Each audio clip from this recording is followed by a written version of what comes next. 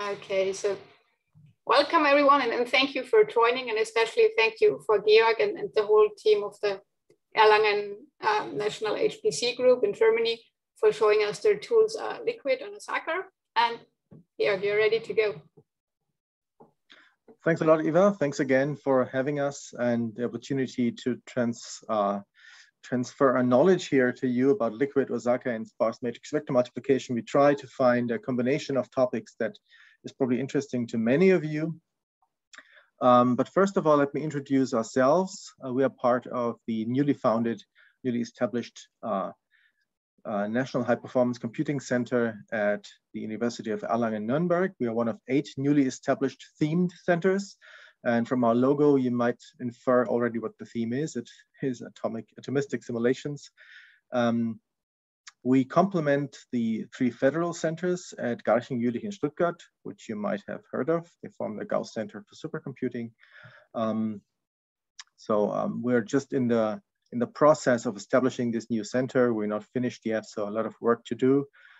Here's our research focus. We're mostly focused on performance engineering, performance modeling, more specifically analytic performance modeling, and you see a little bit of that in this webinar. We also develop some performance tools, which you also will see some in this webinar, also hardware-aware building blocks for sparse linear algebra and stencils. And there's also a group that does research, software engineering for high-performance computing and data analytics. In the application side, especially where we care for our users, we are concentrated on atomistic simulations in life science and in material science. So this is the general setting we're working in. As I said, we're just ramping up our activities, including the teaching. Myself, I'm the head of training and support of the NHR Center. With me today are Jan Laukemann, Christie, Alappat, and Thomas Gruber, who are all PhD students and who all did all the hard work in preparing this webinar. So I hope we can live up to your expectations. So getting into it, we try to find a good balance between lecture and hands-on/demo. So we try to intertwine the lectures with demo and presentations so that you don't get bored too easily with too many slides. So we start off with an introduction to two important liquid tools, topology and affinity. Then I will present a little bit of sparse matrix vector multiplication theory, especially how performance comes about for this important kernel. We have a hands-on demo on this. Then comes an introduction to OSACA, the open source architecture code analyzer, which is also developed at our center, in a demo about that. And then after the break, I will present a interesting high-performance storage format for sparse matrices, which solves some of the problems of the standard storage format. And in the second part of the tools lectures, we will learn about likwid-perfctr, how we can make sense of performance numbers using performance counters. And finally, in a demo, we will have an analysis of this new format in the context of sparse matrix vector multiplication. And if there's time at the end, Christie will present some loose ends, some stuff that you can do on top of what we present today as an outlook to what you might explore in the future.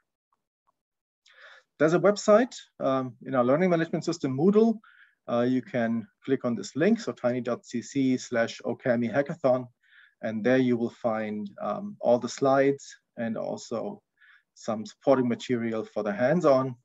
We will try to do the demos and the hands-on in a way so that we show you what we do and what the results are. And if you want, you can just tag along. You can check out the code and do whatever the presenter does to the code, and then also ask questions if you need to. Okay, so the link to these materials is also in the chat. Good. So this concludes my very quick introduction. And without further ado, I'm handing over to Thomas Gruber, who will give you an introduction to liquid topology and likwid-pin. Thomas. Hello, everybody. So I'm switching the screen. Is my presentation now visible? Yes, it is. Okay.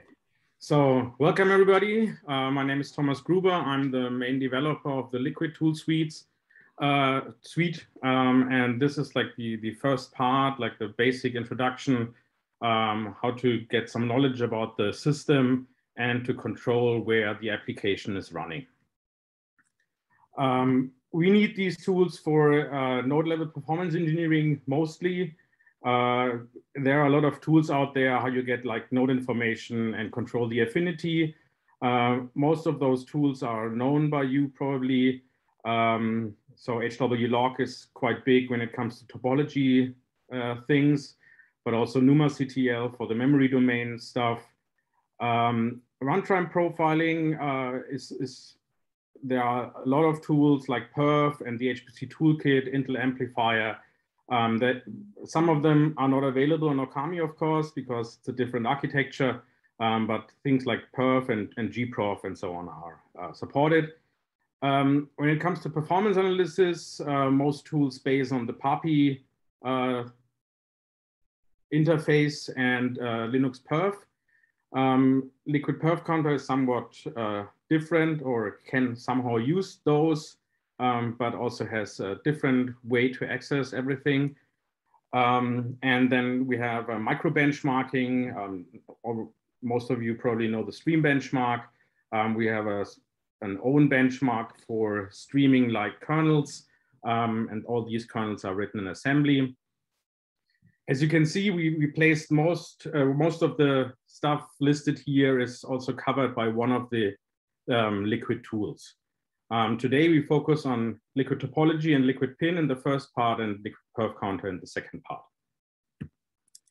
So liquid tool suite, liquid stands for like I knew what I'm doing. It's developed since 2009 by a colleague of us, Jan Eitzinger, previously Trivik. We have some videos on YouTube, like introductional videos. You can take a look at, mostly like topology and pin is covered there. Perfctr is not yet ready to publish. It's completely open source and developed at previously RSE, now NHR at FAU. And all the code, source code, information, wiki, and so on is in the GitHub repository. So it's a set of command line tools for Linux. It's easy to install. So in most cases, it's a make install things. Works with the standard Linux kernel, so no kernel modules are required. On OOKAMI, it uses the perf kernel interface to get the data, so the performance data. It's simple and clear to use. I mean, that's like biased. We try to get the user interface handy, but some have problems with it. It supports most of the x86 CPUs, but also like ARM8, like OOKAMI, Power 9, and NVIDIA GPUs. So here in the bottom is a set of tools. It's not complete, but it's like the same we had on the last slide. The only new one is likwid-perfctr, likwid-MPI run, which is like a combination of likwid-pin and likwid-perfctr for MPI plus X applications. So the first thing when you access a new machine is you want to get some knowledge about the topology. How does the system look like? Where the threads are?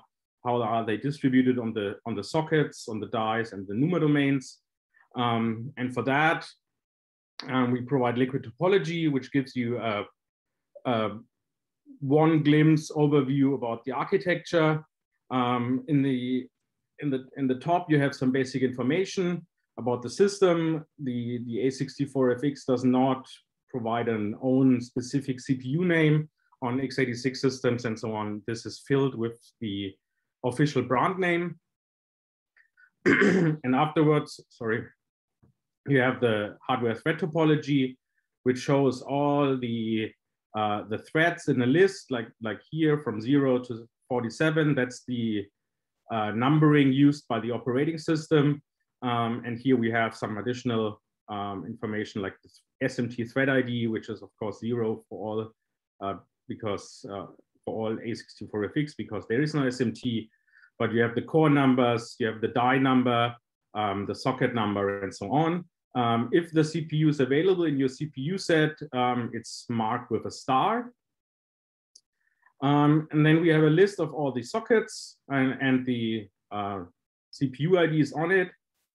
As a remark, the OOKAMI system announces itself as a 4-socket system, but basically it's a 4-die system, so it's a single socket with 4 dies.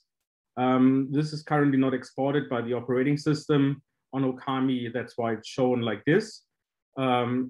If you have a more recent kernel, it would use the die ID instead on a single socket. So afterwards, actually, you have. Thomas, I didn't mean to interrupt this early, sorry. But Sure. I was always curious that in the end, you're using information available from the operating system. You're not having to go in and poke around the hardware yourself. That's true, yeah. Okay. Yeah. So basically, Liquid uses HWlog under the hood. If it's available, if not, I'm trying to read everything out of the proc and sysfs. Mm-hmm. And on x86, there's a quite old lookup method using the CPU ID instruction. So I'm trying to get all the information, and I'm adding like some static information, like the caches, which are not provided by the system on A64FX. Mm-hmm. And for that, I have added like static information to Liquid, yes. Okay, right. So you have your own little mini database as well. Okay, good, thank you. Yeah, some data structures where I can put in information like this in here. Yeah, so here you see the level 1 and level 2 cache with 64 kilobyte for the level 1 cache. Each core has a distinct L1 cache, and the L2 cache is 8 megabyte in size and shared by all 12 cores of a die or a CMG. Yeah, and in the end, you have the NUMA topology. So on the OOKAMI system, you have 4 NUMA domains, and you get the free space and the distances between these, quite similar to the NUMA CTL -- hardware output. Yeah. If there is GPU support available, you get also like the GPU topology afterwards. So this is not listed here because it's not the scope of this talk. So if you know about the topology now, you probably want to control how your application is scheduled on the different CPU cores. And for that, so you control the process and thread affinity. For this, we have likwid-pin, quite simple tool. There's also an introductional video from a colleague of mine. Here's some motivation why it is important. So Georg ran the stream triad on OOKAMI, and there you see a high fluctuation in the bandwidth you can achieve from the system. So quite a lot of min-max values in between. You should see the median here. Here you see how it is, how the system is looks like in a schematic way. So if we, this one is the filling of the first CMG, and afterwards we get some fluctuation. So if we pin that with a compact pinning, it looks like this. You see there's also the error bars, but they are basically not existent, so there's no fluctuation in. This is the common picture if you do compact pinning. So you fill the first socket first, and then you add more threads in the other CMGs. You get this linear scaling behavior. There are reasons. So as you can see, there are reasons to control the affinity. As we see, we eliminate the performance variation, but also we make use of architectural features like the L1 cache. If we move the thread away, it gets cache trashing, so it has to reload the data again into the new L1 cache. And also, if we have too many threads on a single resource, we can get resource contention. To avoid that, we can scatter the threads and have more performance. So on the last slide, I've shown the compact pinning and this linear scaling. just an interlude why it is like that or why it looks like that. So in the first socket, we simply scale like normal and fill the first memory controller with work. And afterwards, we add single threads which work on a distinct memory controller and are not, don't have the contention as the other 12 threads. So that's why you get this linear scaling forced by the implicit barrier in the end of the OpenMP parallel do. So here, these are waiting in barriers, and the more you add, the less this fraction gets. Yeah. Here's a description of that. So we are waiting for the speeders here. So the other ones on the other sockets. Yeah. To control the thread and process affinity, there are highly OS dependent system calls. So they are different on like OS X and Linux and so on. On Windows, you have the set thread affinity mask. On Linux, you have set affinity. So if you want to do it yourself, but there's also like more sophisticated APIs like HWLog, which does that. And there are, of course, these common tools that are installed with most Linux ecosystems like TaskSet and NumaCTL, which don't do real pinning. They just reduce the CPU set, but they don't force single application threads to run on a single CPU. In order to do that with OpenMP, for example, you can use these OMP places, OMP proc bind variables. But this is like, yeah, it's not for me, it's not a handy way to specify whatever you want to run on. You can also use the slow embed scheduler, which distributes the threads itself. And there is also affinity awareness in MPI libraries like OpenMPI and Intel MPI.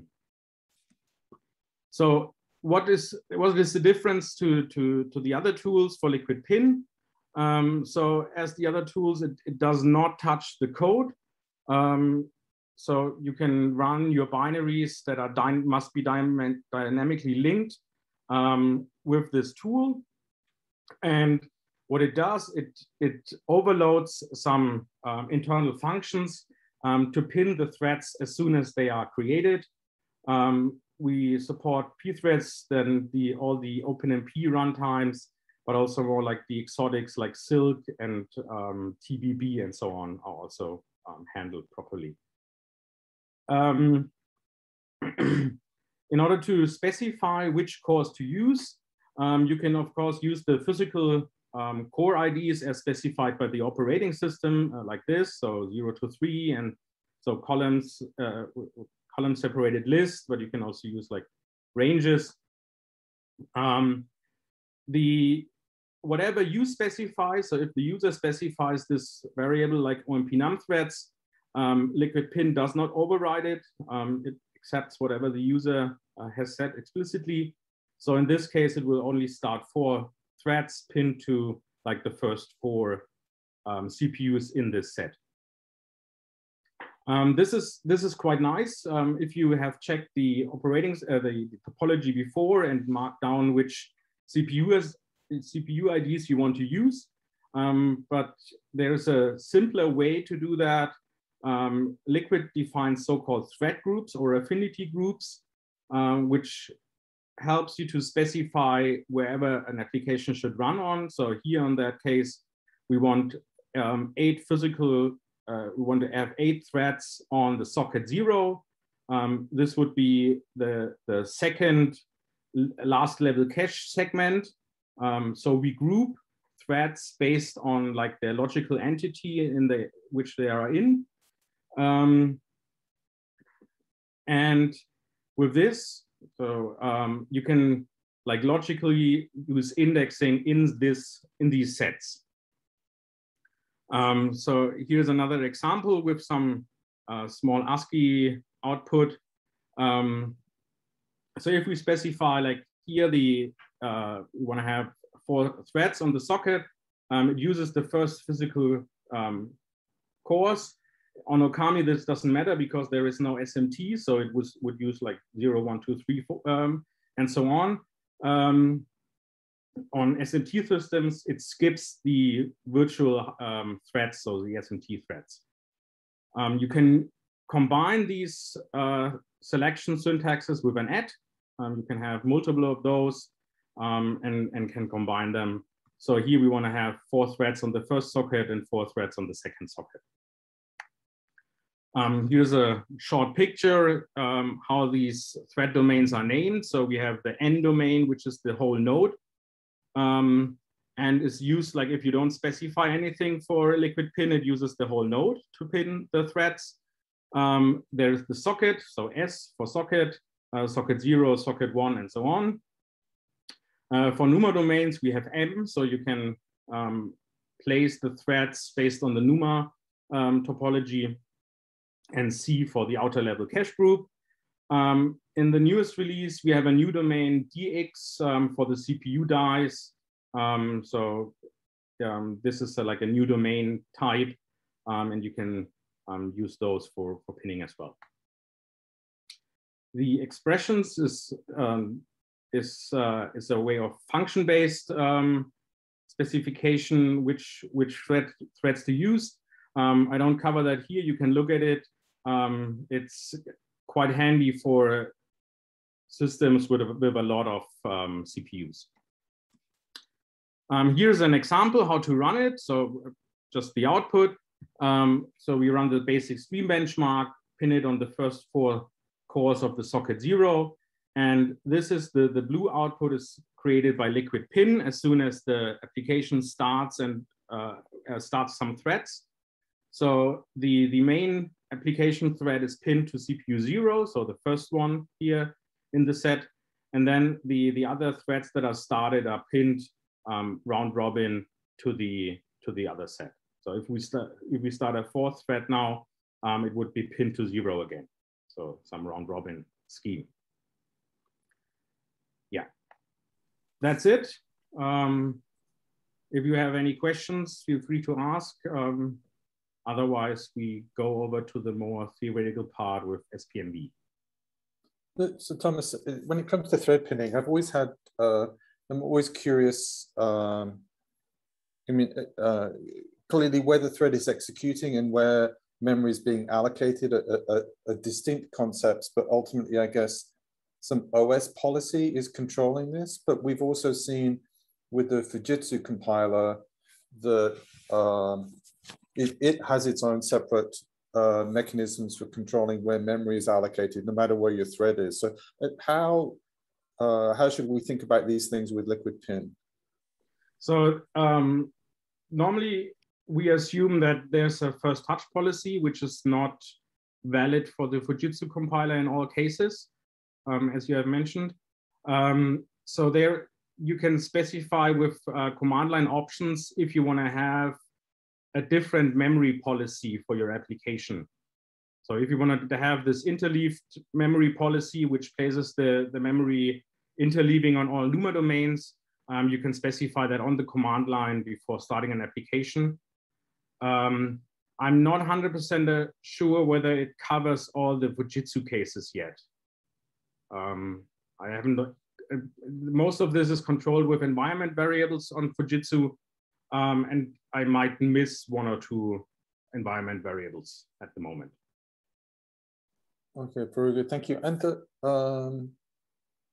you indicated you're intercepting the pthread calls, and I must admit, when I've manually binding threads, one ends up making a thread, and then once the thread is created, binding it to something, and I've always ended up being a bit concerned that the thread starts executing somewhere, allocates its stack, or touches some pieces of it, and then immediately gets bound somewhere else. So how do you navigate that?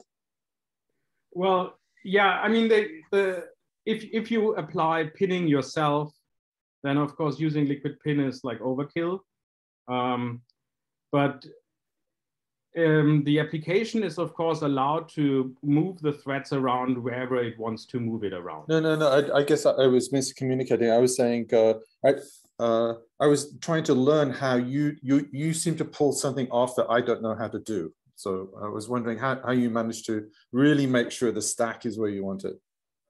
So I think the code of the thread doesn't start executing until after the pinning has taken place. So the thread is, okay. Since we're intercepting the create call, there's no code executed within the thread before the pinning has taken place. Yeah. Okay, very good. Thank you. Yeah. But if you want to know, I can show you the link to the source code. So that's all available. Yeah, that would be cool. Thanks. Okay. So. All right. So we'll have a little demo about the pin and topology tools later in the first hands-on, but I will go on right away now with some theory on sparse matrix vector multiplication. I hope that those of you who are not dealing with sparse matrices on a daily basis can bear with us. And I hope it can motivate that this is a really important kernel. And it is. It's responsible for a major part of compute cycles on many supercomputers worldwide. So it's really useful to think about what are performance limiters of sparse matrix vector multiplication and how can we understand its performance. So it's a key ingredient in many algorithms. Matrices are sparse in many contexts because they describe systems which have sort of local interactions, and you describe that best with a sparse matrix in which most of the entries are 0. And of course, since these matrices tend to be really large, like dimension 10 to the 9 or something, you never want to store all zeros. You always want to store the non-zeros only in a way that is efficient as a storage format and also makes it possible to run any algorithms in which a sparse matrix is involved effectively. And that's what we're trying to describe here. A couple of parameters that are important in this context is NR, the number of rows of the matrix, NNZ, the number of non-zeros, all entries that are non-zero, and NNZR, this is the number of non-zeros per row, actually the average number of non-zeros per row, because per row, the number of non-zeros could vary a lot depending on the application case, of course. So NNZR is always the average number of non-zeros per row. And of course, if you want to multiply a matrix with a vector, which is the core component of many sparse algorithms, then you can deal with the left-hand side if you do it row by row, because we go through memory in a linear fashion. Left-hand side is never a problem. And if you can store the matrix in an efficient format, you also could make it possible that the matrix data is accessed in a cache-friendly way, touching each element exactly once. However, for the right-hand side, some indirect addressing is usually required. And depending on the sparsity pattern of the matrix, this access to the right-hand side may become really erratic. And it's really hard to predict how much data traffic, for example, it causes. And we'll come to that. We'll come to ways of modeling and describing that. Okay. So for large problems, if the matrix doesn't fit into any cache, sparse matrix vector multiplication is always memory bound. Okay, so we expect to see the typical saturation effect on NUMA domains as we approach the NUMA domain barrier. If the matrix is in memory, then we have this typical saturation behavior for sparse matrix vector multiplication. On the plus side, it's usually easily parallelizable in shared memory. In distributed memory, not so easy, but it's doable. It's well understood how this is done. The main concerns here are load balancing, and also in case of distributed memory, the communication overhead, which we're not going to deal with today. The data storage format, so how you put the non-zeros into memory to make it possible to execute the SpMV operation effectively is really crucial. And the standard format, which I'm going to demonstrate on the next slide, is CRS, the compressed row storage. But there are also many other formats, and we'll also introduce one later today. And typically, the optimal format depends on the compute architecture, whether you're on a standard multi-core CPU, on a vector processor, or on a GPU. So, which doesn't make the whole issue simpler to deal with. So I know that many of you know this already, but I also know many of you don't. So let me just take a minute and describe to you the CRS matrix storage scheme. We need it later for dealing or for describing the performance properties of this operation, so bear with me for a minute. So this is our sparse matrix here. In this example, it's coincidentally, it's symmetric, but it doesn't have to be. So prerequisite for the CRS storage scheme. We want to squeeze out all the zeros. So what we do is you write all the rows one after the other, and we just omit all the white space, all the zeros. Now all the non-zeros are written consecutively in this array we call val, where the values of the matrix are stored. Now, of course, a lot of information has been lost, and in order to do anything with these entries, we have to be able to reconstruct the original structure. And the first thing we need is, for each entry of the matrix, we need to memorize where was it located across the matrix. So what was its original column index? So this is Fortran indexing. The first entry was in column 1, the second column 2, 3, 5, and so on. So we have one additional integer for every floating point value in the matrix. Now this is okay. This lets us get to the appropriate right-hand side vector entry that we have to marry with the current vector matrix element to do the fuse multiply add, but we still have to know where to store it on the left side. And to do that, we'll still need a third data structure, the row pointer.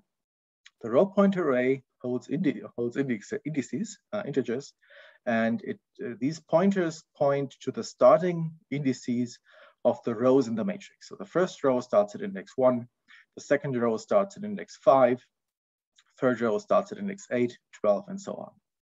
And with these three arrays, we can reconstruct the whole matrix. We don't want to do that. Of course, we want to use these three arrays and do the matrix vector multiplication on the fly using these data structures, not reconstructing the full matrix, of course. So here's the code. It's simple enough. The outer loop is a loop over the rows, 1 to nr. The inner loop goes over the non-zeros of a row from row pointer of I to row pointer of I plus 1 minus 1. Okay, we're only traversing a loop that has a length of as many non-zeros there are in the current row. And then it's really similar to a dense matrix vector multiplication kernel. We update the left-hand side, C of I, plus val of j, the current value, the current entry of the matrix, times the right-hand side. In order to get the right-hand side entry for the current matrix entry, we have to index the right-hand side vector b with the column index array. Okay, that's it. It's very simple.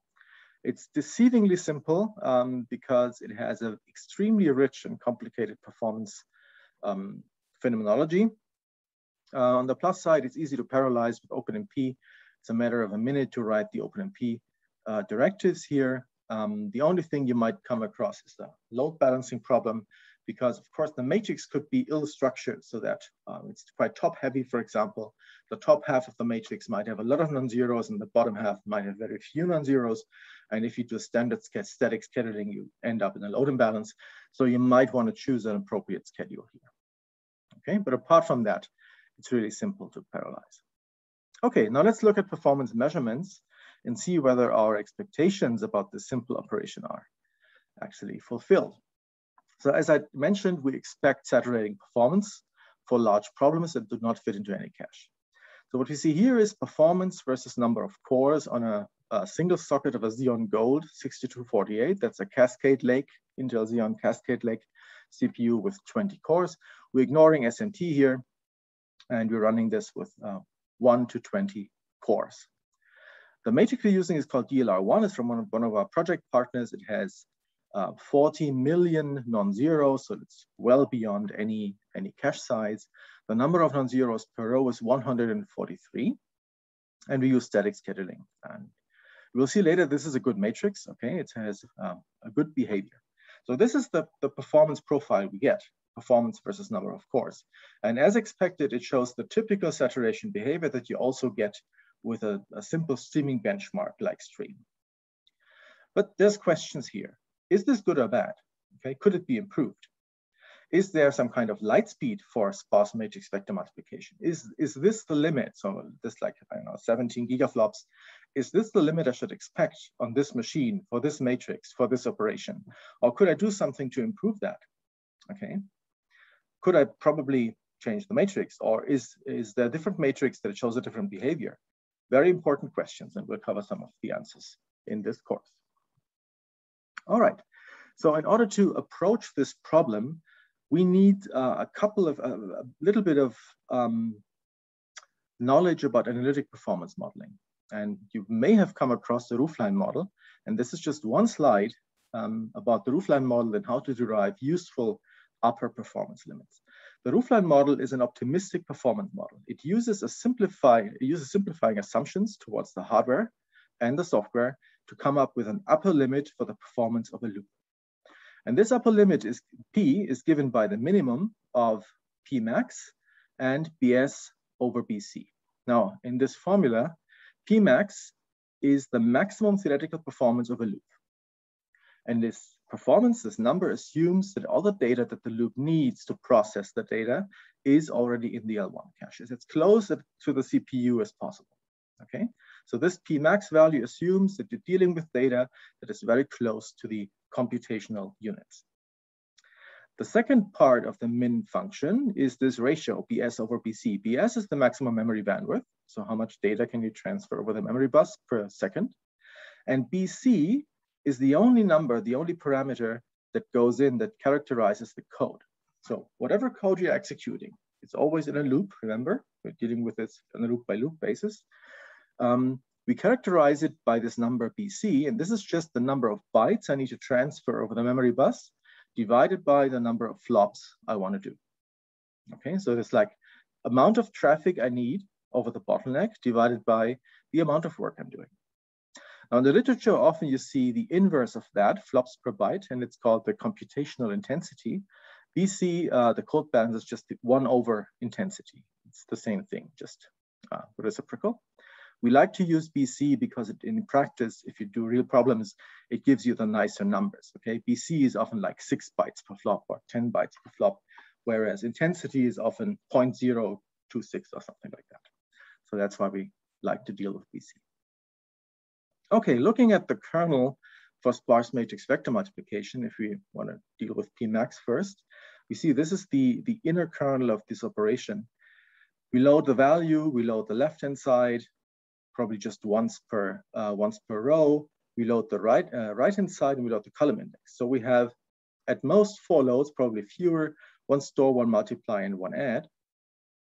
And only, well, there's very little work for a lot of data to be transferred, even between L1 cache and registers. So we come up with a hypothesis here that it is probably insignificant if you want to look at the in-core performance Pmax, assuming everything comes from the L1 cache. This is probably limited by the amount of data the L1 cache can deliver to the computational units. And this is so much, this is terabytes per second, right? For a modern multi-core CPU. This is so much that, well, in this expression, usually the second factor, the second argument wins. This is the smaller one, okay? Usually I'm limited by main memory bandwidth. We'll see later if this assumption was justified, okay? But as a working hypothesis, it's quite good. And also for most CPUs, it's also a quite good assumption. Okay, so for the time being, for the next couple of minutes, I'm gonna assume that the bandwidth limitation is our only limitation. And why is the bandwidth limitation bandwidth divided by code balance? Well, the bandwidth is what the memory interface can deliver, bytes per second, gigabytes per second. In case of the A64FX, the memory bandwidth is the order of 800 something gigabytes per second. The code balance is the amount of data per flop that the kernel needs. So if I divide the memory bandwidth by the code balance, what I get as a result is something with a unit of flops per second. Is how many flops I can do every second if the memory bandwidth is my bottleneck. Okay, this is the whole thinking behind this ratio. Now, all we have to do is figure out what BC is for the SpMV kernel. Now, let's do that. Here's our kernel again. On the right here, we see the data structures. So we have a double precision value array, integer, 32-bit integers for the column index and the row pointer. And we have double precision left-hand side and right-hand side vectors. Okay. Now let's approach this from a bird's eye perspective. Okay, assuming the cache works perfectly, we have to load the matrix once and the column index once. Okay, and since both of these data structures are not reused in any way, so each element of val and each element of column index is used exactly once, there's one contribution to the load traffic here, that's for sure, and this is 12 times number of non-zeros. 12 bytes, 8 bytes for the matrix entry, 4 bytes for the column index, times number of non-zeros. This is the number of bytes I have to load anyway, okay? Matrix and column index. Then there's the purple stuff, the row pointer and the left-hand side. We have to load the left-hand side at least once because we need to update it. And we need to load the row pointer at least once. And the number of rows is NR. So that's 4 + 8 times NR. This is the traffic from row pointer and left-hand side loading. And then there is, I have to load the right-hand side at least once, okay? Now the right-hand side has a length of NC, number of columns. I was implicitly assuming up to now that the matrix is square and we stick to that, but just for being exact, I'm putting the NC here, okay? So this is 8 bytes times number of columns for the right-hand side.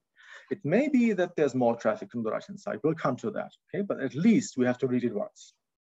Now the store traffic is simple. Everything that has to go back as modified data back into memory is the modified left-hand side vector. And this is 8 bytes times number of rows. All right, so this is the minimum traffic for this whole operation over the memory bus.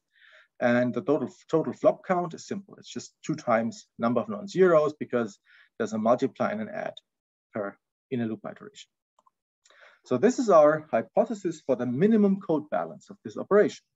12 times NNZ plus 20 times NR plus 8 times NC, number of columns, divided by number of non-zeros times 2. Okay. So if you modify this a little bit, we can just multiply with 1 over NNZ here, the numerator and denominator, and we end up with something very interesting. All that's left in the numerator is 12 without any other factor.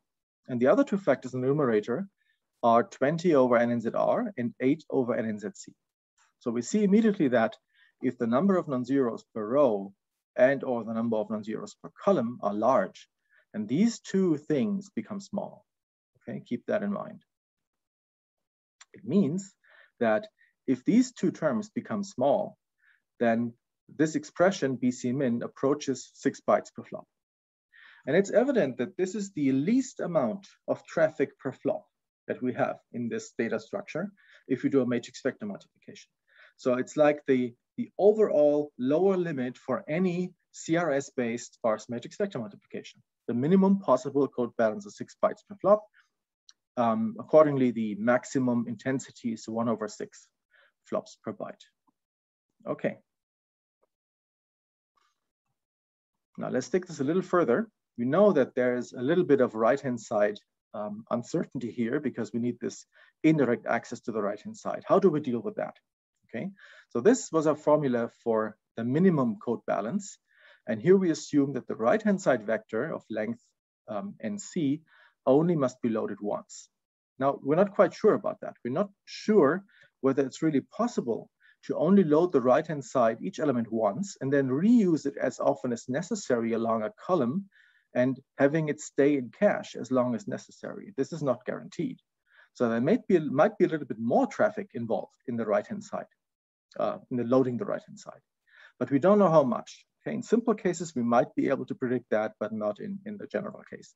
So what we do as good scientists is, if we don't know something, we put in a fudge factor, a parameter that somehow quantifies this right-hand side access. And instead of 1 over non-zeros per column, we write a factor of alpha. Okay. Now, alpha, if the right-hand side vector comes from memory, alpha must be at least 1 over number of non-zeros per column. Okay, so it is for sure greater or equal than this. We don't know what the upper limit could be.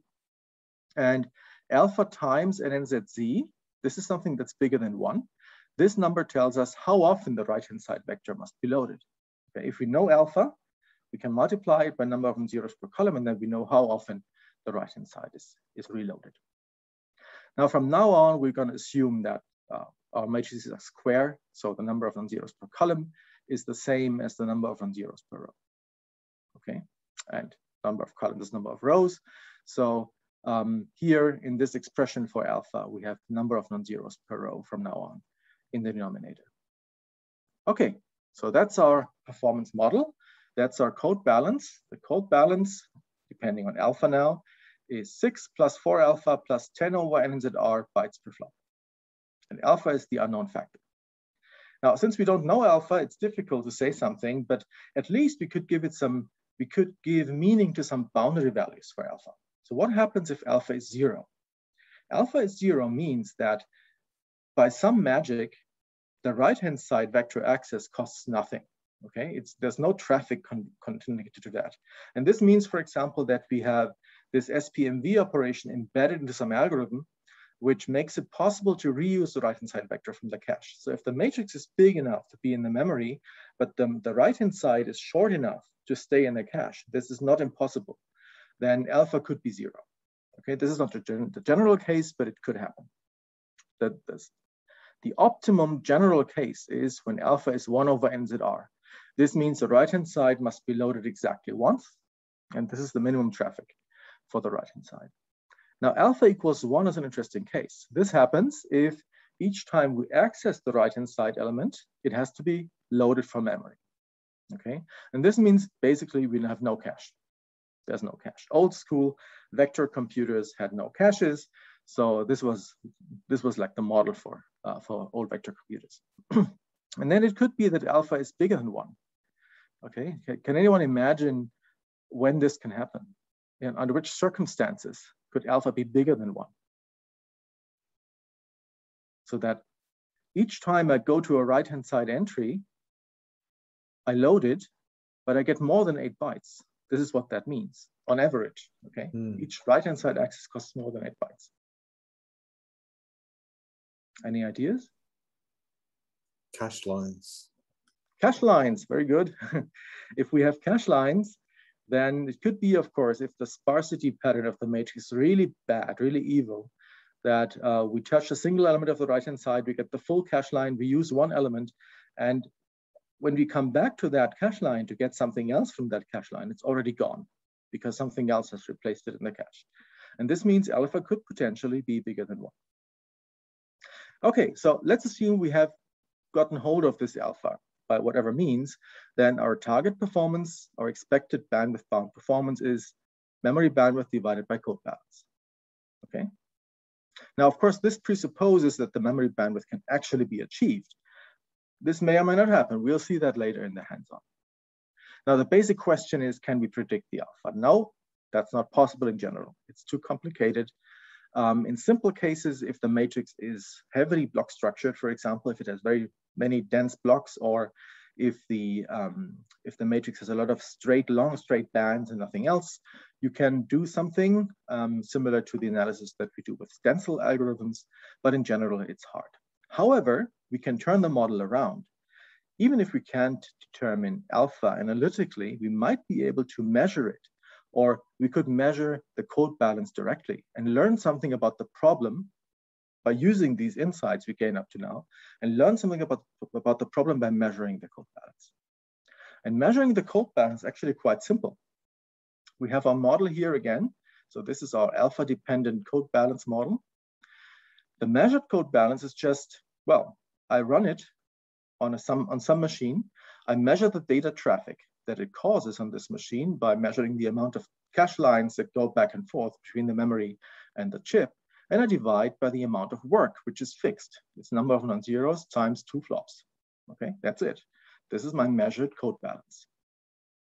So it's quite simple to get hold of this number, and to compare it with the minimum number we can infer from the basic properties of the matrix. And by comparing these two numbers, we can learn a lot about the problem. So let's do that using a matrix that's in popular matrix collections, KKT power. We'll also use it later in the demo. This is run on a Sandy Bridge socket, but actually the same numbers emerge when you run it on A64FX, as we checked. So this matrix has a number of non-zeros of 14.6 million non-zeros, and the number of non-zeros per row is 7.1. So it's rather skinny as sparse matrices go. So many sparse matrices have more number of non-zeros per row. The minimum code balance, which means assuming the minimum alpha, 1 over number of zeros per row, is 7.97 bytes per flop for this matrix. So this is, it doesn't get lower than that. We know the overall lower limit for the code balance for SpMV in this format is 6 bytes per flop. In this case, it's 8 for this particular matrix because it's so skinny. Okay, if number of non-zeros per row is not big, 7 is not a big number, it means that these two expressions for alpha and 10 over NZR, they become significant. And they make the minimum code balance for this matrix 8 instead of 6. If we measure the data traffic and we calculate the code balance from this measurement, we get 8.83. Okay, now what do we do with these numbers? We know this is the minimum possible code balance. The green one is the actual code balance as measured by a tool. And the ratio of these two is 1.11, okay? Which means, this is a very important number. It means that by not accessing the right-hand side in the optimal way, because we have to reload it more than once from memory, we get an overhead of 11% of memory traffic. That's an interesting number. Without this analysis, you wouldn't have gotten hold of this number, okay? So 11%. So whatever you do now, if you think this 11% is worth investing work, you might try, for example, to reorder the matrix to get the non-zeros closer to the diagonal, okay? To make the data access more cache friendly and get this number closer to 1, because this is your limit, okay? It doesn't get lower than 1. So this is very important. By measuring the code balance, we know now how much overhead the right-hand side vector has in this axis. Now, let's come back to the start. We didn't start with the KKT power matrix, which seems to be a little bit problematic. We started with a really benign matrix, a good matrix, DLR1, which has a number of non-zeros per row of 144, okay? Lots of non-zeros per row. So from this number alone, if the structure is not really random, you could already infer that this is a good matrix. Now, how could we know? This is on a Cascade Lake. The read-only memory bandwidth on this machine was 110 gigabytes per second. The best possible overall code balance for sparse matrix vector multiplication is 6 bytes per flop, which means SpMV cannot run faster than 18.3 gigaflops per second on this machine. Okay, this is the per socket light speed, 18.3 gigaflops. Now for DLR1, we have a non-infinite number of non-zeros per row, okay? 143.7, it's finite, not infinite, which gives us a light speed for DLR1 of 18 gigaflops. The actual minimum code balance is 6.13. It's very close to 6, okay? This is already a very good indication that, something is really good about this matrix. So it's has almost got the minimum code balance, and the maximum performance is 18 gigaflops. The measured performance is something like 17.2. So we're within 95% of the limit. We're done, okay? This matrix is good. This bar is the upper limit. It's even the overall upper limit for all matrices, and we're within 95% of that. It's fine, okay? We're done. All right, this concludes the analysis of sparse matrix vector multiplication for the CRS format. Are there any questions?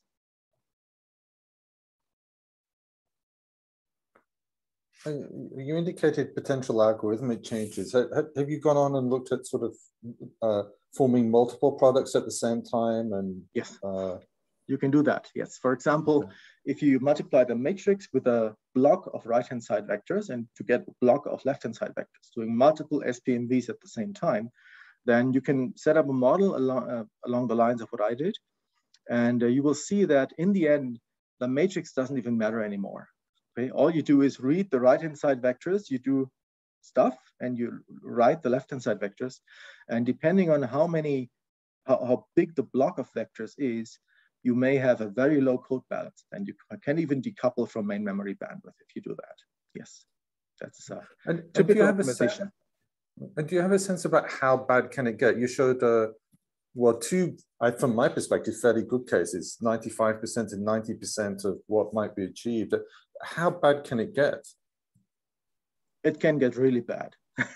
So I think in our example later in the hands-on, we have a matrix that is of the order of a factor of 3 to 5 away from the limit. Okay. Because it not only does it have, well, I don't want to spoil the fun. It has multiple problems. Okay, and of course, if you the more the matrix is scattered and imbalanced, there are two problems you could have. One is it's really scattered. So the non-zeros are very widely scattered and you get this alpha bigger than 1 problem. And the other problem is it could be heavily imbalanced. And the imbalance might have a structure even, so that even doing some kind of round robin scheduling for OpenMP or guided scheduling doesn't really help because you're getting into a resonance with these structures. And yeah, some matrices have that. So it's easy to have a factor of 5 to 10 loss for some matrices. Very good, thank you.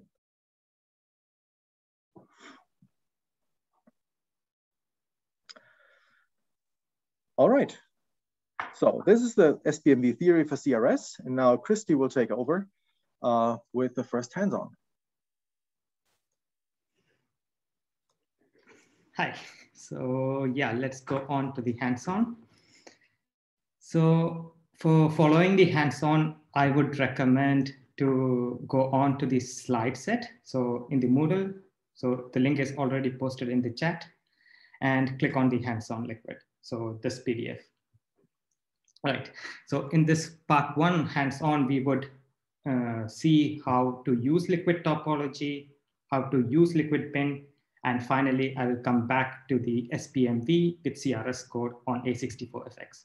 And we will see whether the performance patterns like bandwidth saturation and stuff like that, which Georg just explained, does it make sense on A64FX? Okay, so let's start. So first of all, allocate an exclusive node on OOKAMI. So for that, you can use srun, and I specify exclusive, and this is redundant CPU per task 48, and I got a node, okay? And then what you can do is you should clone the repository, right? So let me take my slides too. Yeah, so do a git clone of our repository. So this is a code which does this SpMV. Okay, so we git cloned, and I changed my directory to this A64FX SpMV hands-on. Right. So yeah, let's right now for a moment think this is a black box code. Okay, I just want to run it, and for running this, the requirement is I need a latest version of GCC. So anything above 10 should work. So I loaded the current version, which is available on the latest version available on OOKAMI, which is GCC 11.1. And for later analysis using liquid and to use likwid-pin or topology, I would need the liquid module. So there is a liquid module already on OOKAMI, but please don't use this module currently, because for some tools like likwid-perfctr, the values from this liquid 5.1.1 is not good enough. So instead of that, source liquid module, which we have installed locally in our project. So you can do a source and you can put this path.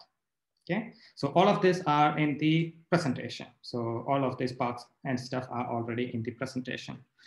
Okay, so may I just make one remark here? So if somebody wants to try that, you probably won't have permission to get that from the Hager group project folder. So did you try right now? Yes, I just tried. Oh, okay. It's because we are not group members, so we can't access that folder. Okay. But I'll try to fix it. I'll try to fix it. Let me. Thanks.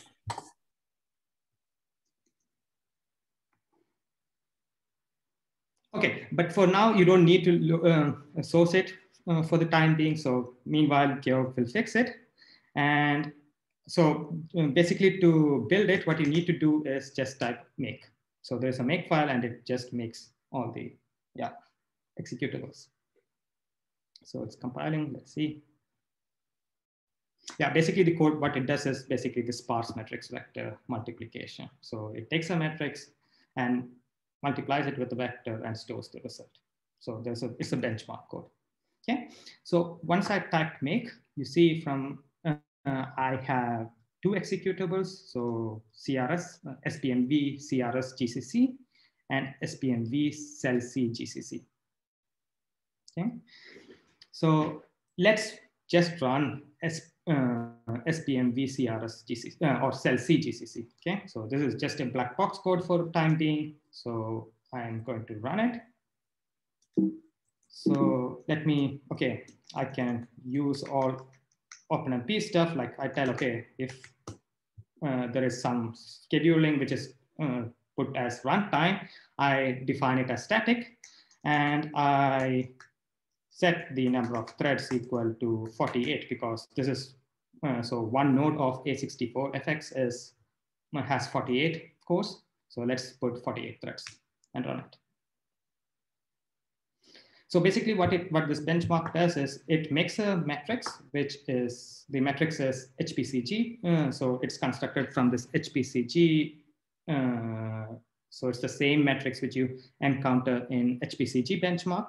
So it's basically this box stencil matrix with 27 neighbors. So since there are 27 neighbors, the number of non-zeros or average number of non-zeros per row, the NNZR value is also close to 27.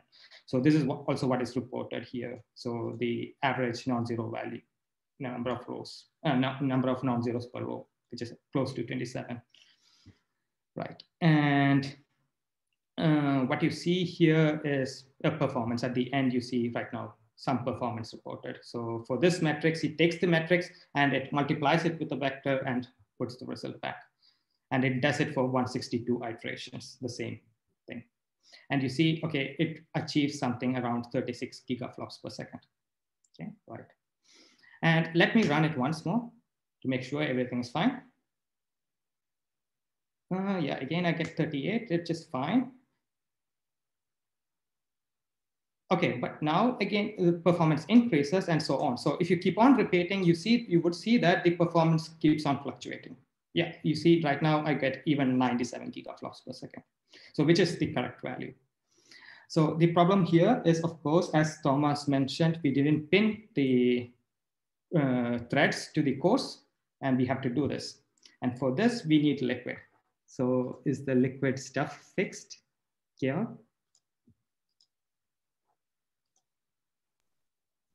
I mean, you can use it directly. But about what has to be done. I can't fix it as myself. Okay. So the Hager group subdirectory is doesn't have permission for others, and it needs permissions for others. So it needs to be 775 or something. Okay. So if there's any admin around. Not at the moment, but could you use the Luster projects global folder and just copy that in there, because everybody can access that one. Yeah, but that won't work probably because Thomas, would it work? I think it won't work, right? Simple copy. We can copy it and try it out before announcing it that it works. Yeah.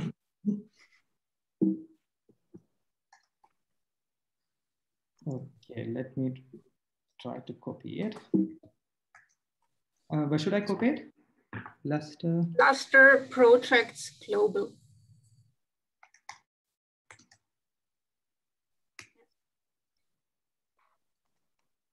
Yeah, but shouldn't you copy? No, you still need all the installation stuff in our directory. Probably you should copy everything, right? Oh, that's true. Is Dave Carlson on Slack over? We'll have a look.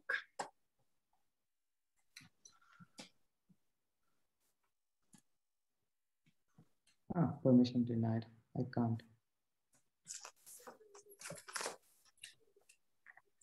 There may even be a script that's running in the background to enforce the high-level project permissions. So. Oh, that's not good. Okay, let's do one thing. Let me check one thing. For the time being, till we fix this, you can also try module load. For this experiment, you could try module load liquid. Okay, so this should also work for this experiment. Yeah. So for time being, you could do module load liquid. So you can do the current installation of liquids. Just do a module load liquid for time being. Okay. So if you have loaded the liquid module, you can do liquid topology, for example, and see the topology first. So on A64FX, we see, yeah, it's Fujitsu A64FX, and it has, yeah, 4 sockets. This is what Thomas explained. It's actually 4 dies and 1 socket, but it reports as 4 sockets. And we see there are 12 cores per CMG or per die. And yeah, there is no SMT. That's why it reports as threads per core is 1. And here we see the hardware threads, so 0 to 47. So there are 48 cores to say. Yeah, and it tells which die, the socket column tells which die they belong to. So from 0 to 11 is on one CMG, and 12 to 23 is on the next CMG, and so on. Okay. And yeah, finally, you see also, as Thomas explained, there are 4 number domains and how they are located. So you see the topology. And now we can pin. So for pinning, first of all, you can read the help if you need, likwid-pin, and specify -h. Then you get the help output. And what might be interesting is likwid-pin -p, the option -p would tell you what are the thread groups, for example. So what are the available thread groups on this architecture? So there is domain N, for example. This is the complete node. And then there is this die 0 or socket 0, socket 1 up to socket 3. And also the same is the thing with memory domains M0 to M3. Okay, so now let's run it on the full node. So let's take domain N and up to 0 to 47. So let's do this. So I can do OMP schedule equal to static OMP num threads equal to 48. And basically what I just add is likwid-pin, and I specify -c. So the cores are from 0 to 47. So by default, it is N 0 to 47, but I don't need even to specify N in this case, because by default, it is domain is the full node. And I run SpMV cell GCC. So here, what you see here is you see, okay, my first main thread is pinned to core 0. The first thread that is started gets pinned to core 1, and the next to core 2, and so on. And we see it's pinned till core 47. And here you observe that the performance is really high compared to the other values which we had. So previously we had some values like 38 and 43, and sometimes it reached also 97, but right now we reach 114 gigaflops per second. And if I repeat it, if you repeat it, you will observe that this performance stays almost in the same ballpark. Okay, so you see it always remains close to this 114 gigaflops per second. Right. Okay, so that's about likwid-pin. Now let's go to CRS code, which Georg explained. So SpMV with CRS code. Before I go there, are there any questions? Because in chat, I see some. Okay. Okay, there are problems with conflicts. Okay. Okay, so let's see the CRS code. So it's in src kernels.cpp. And basically, this is SpMV done using the CRS data storage format for sparse matrices. And what you see here is there's a loop along all the rows of the matrix. That is the outermost loop. And the innermost loop goes over the non-zeros within each row of the matrix, okay, of the sparse matrix. Right, and inside the loop, I multiply the matrix entry with the input right-hand side vector x, okay? So x is the input right-hand side vector. And I accumulate the result, and finally I store it to the B.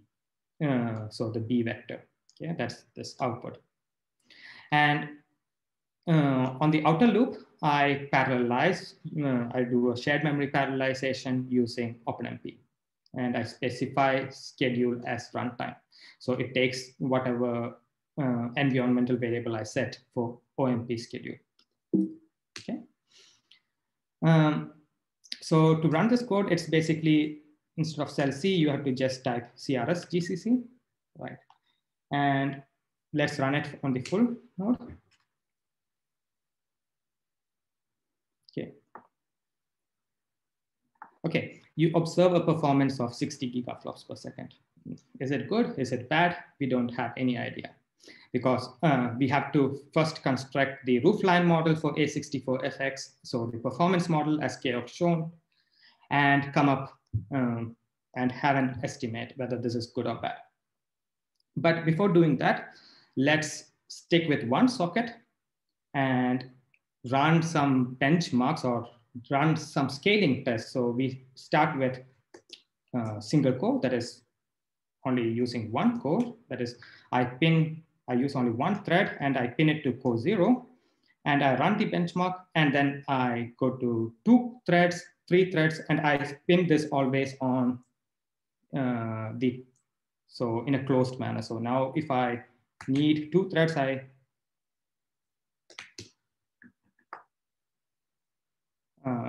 if I need 2 threads, I use OMP num threads 2, and I pin it to the 0th core and the 1st core, and so on. So I do it. Let's scan this for the one socket. So from 0 to 11 cores. To do this, there is a script which does basically, the same work. So you can just run the script, and it will report the number of threads used, the performance, and the speed up. Right. So with one thread, I receive a performance of 1.28 gigaflops per second, which is basically speed up of 1. And with 2 threads, I get 2x speed up. 3 threads, I get 3x speed up, and so on. Okay. So basically, when seeing the performance plot of SpMV on Cascade Lake, which Georg showed in the previous presentation, we saw that the speed up at some point should decrease, right? Because it saturates the main memory bandwidth. Let's see when this happens on this machine. Okay, so basically you see even at 10 threads out of 12 in one CMG, it doesn't basically saturate because it attains almost 10x speed up. And with 12 threads, it attains again almost 12x speed up. So if you plot this, you should see something like this. You should see a pretty good linear scaling. So the speed up should be pretty, with 12 threads, you get 12x speed up. In speed up wise, this is good, but I don't see any saturation for this code on A64FX. So there is no saturation. And even if you run it till 48 threads, that is the complete node of A64FX on OOKAMI, you wouldn't see any saturation, because basically if you see any saturation, you should see within one NUMA domain, that is with 12 threads, for example. But you don't see any saturation here. And basically with one NUMA domain, that is with 12 threads, I reach something like 15 gigaflops per second. And with 4 CMG, that is the full node, I attain 60. That is 15 times 4, 60 gigaflops per second, right? So what's happening? We don't right now have any idea. So what we do is we need to have a deeper look. And to can I just chime in here for a moment? So here, the scalability of the code is an indication that something's wrong, okay? You need to let that sink in for a moment. It's not that it's good because it's scalable, it's bad because it's scalable. And we're gonna find out why. Yeah. Yes. And the plot that is plotted here, it's the performance versus the number of threads, okay? Can I inquire, how are the threads bound? Are they bound relevant to the CMGs, or are you populating CMG1 and then CMG2? So it's right now, it's similar to what you do, like OMP proc bind is equal to close and OMP places equal to close. So it's in a closed manner. So If you see the scaling script, let's see. Basically what it does is, if I have like, say 10 threads, I will set OMP num threads equal to 10, and I pin from 0 to 9. So cores from 0 to 9. So it's in a closed manner, right? Okay. So 128 cubed is about 16 megabytes, is that right?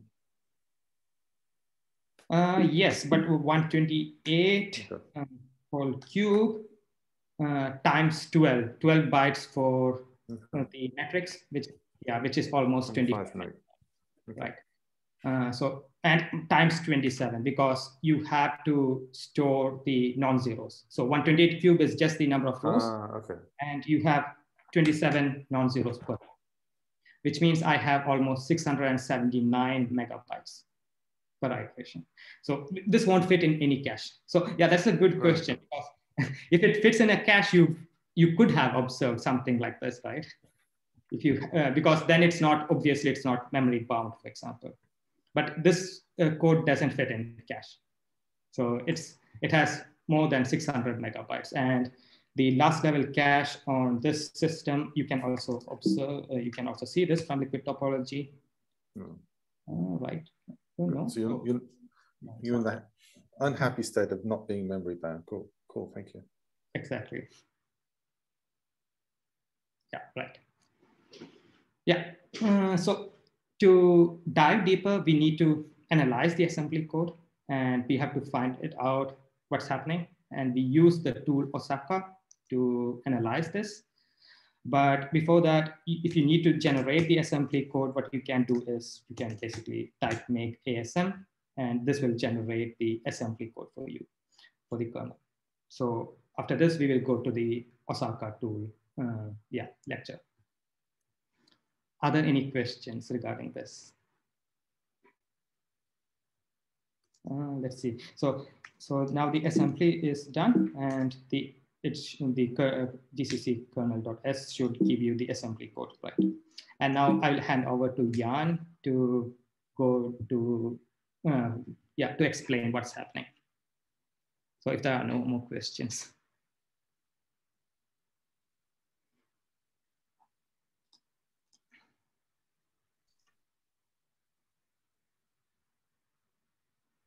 Okay, then Jan.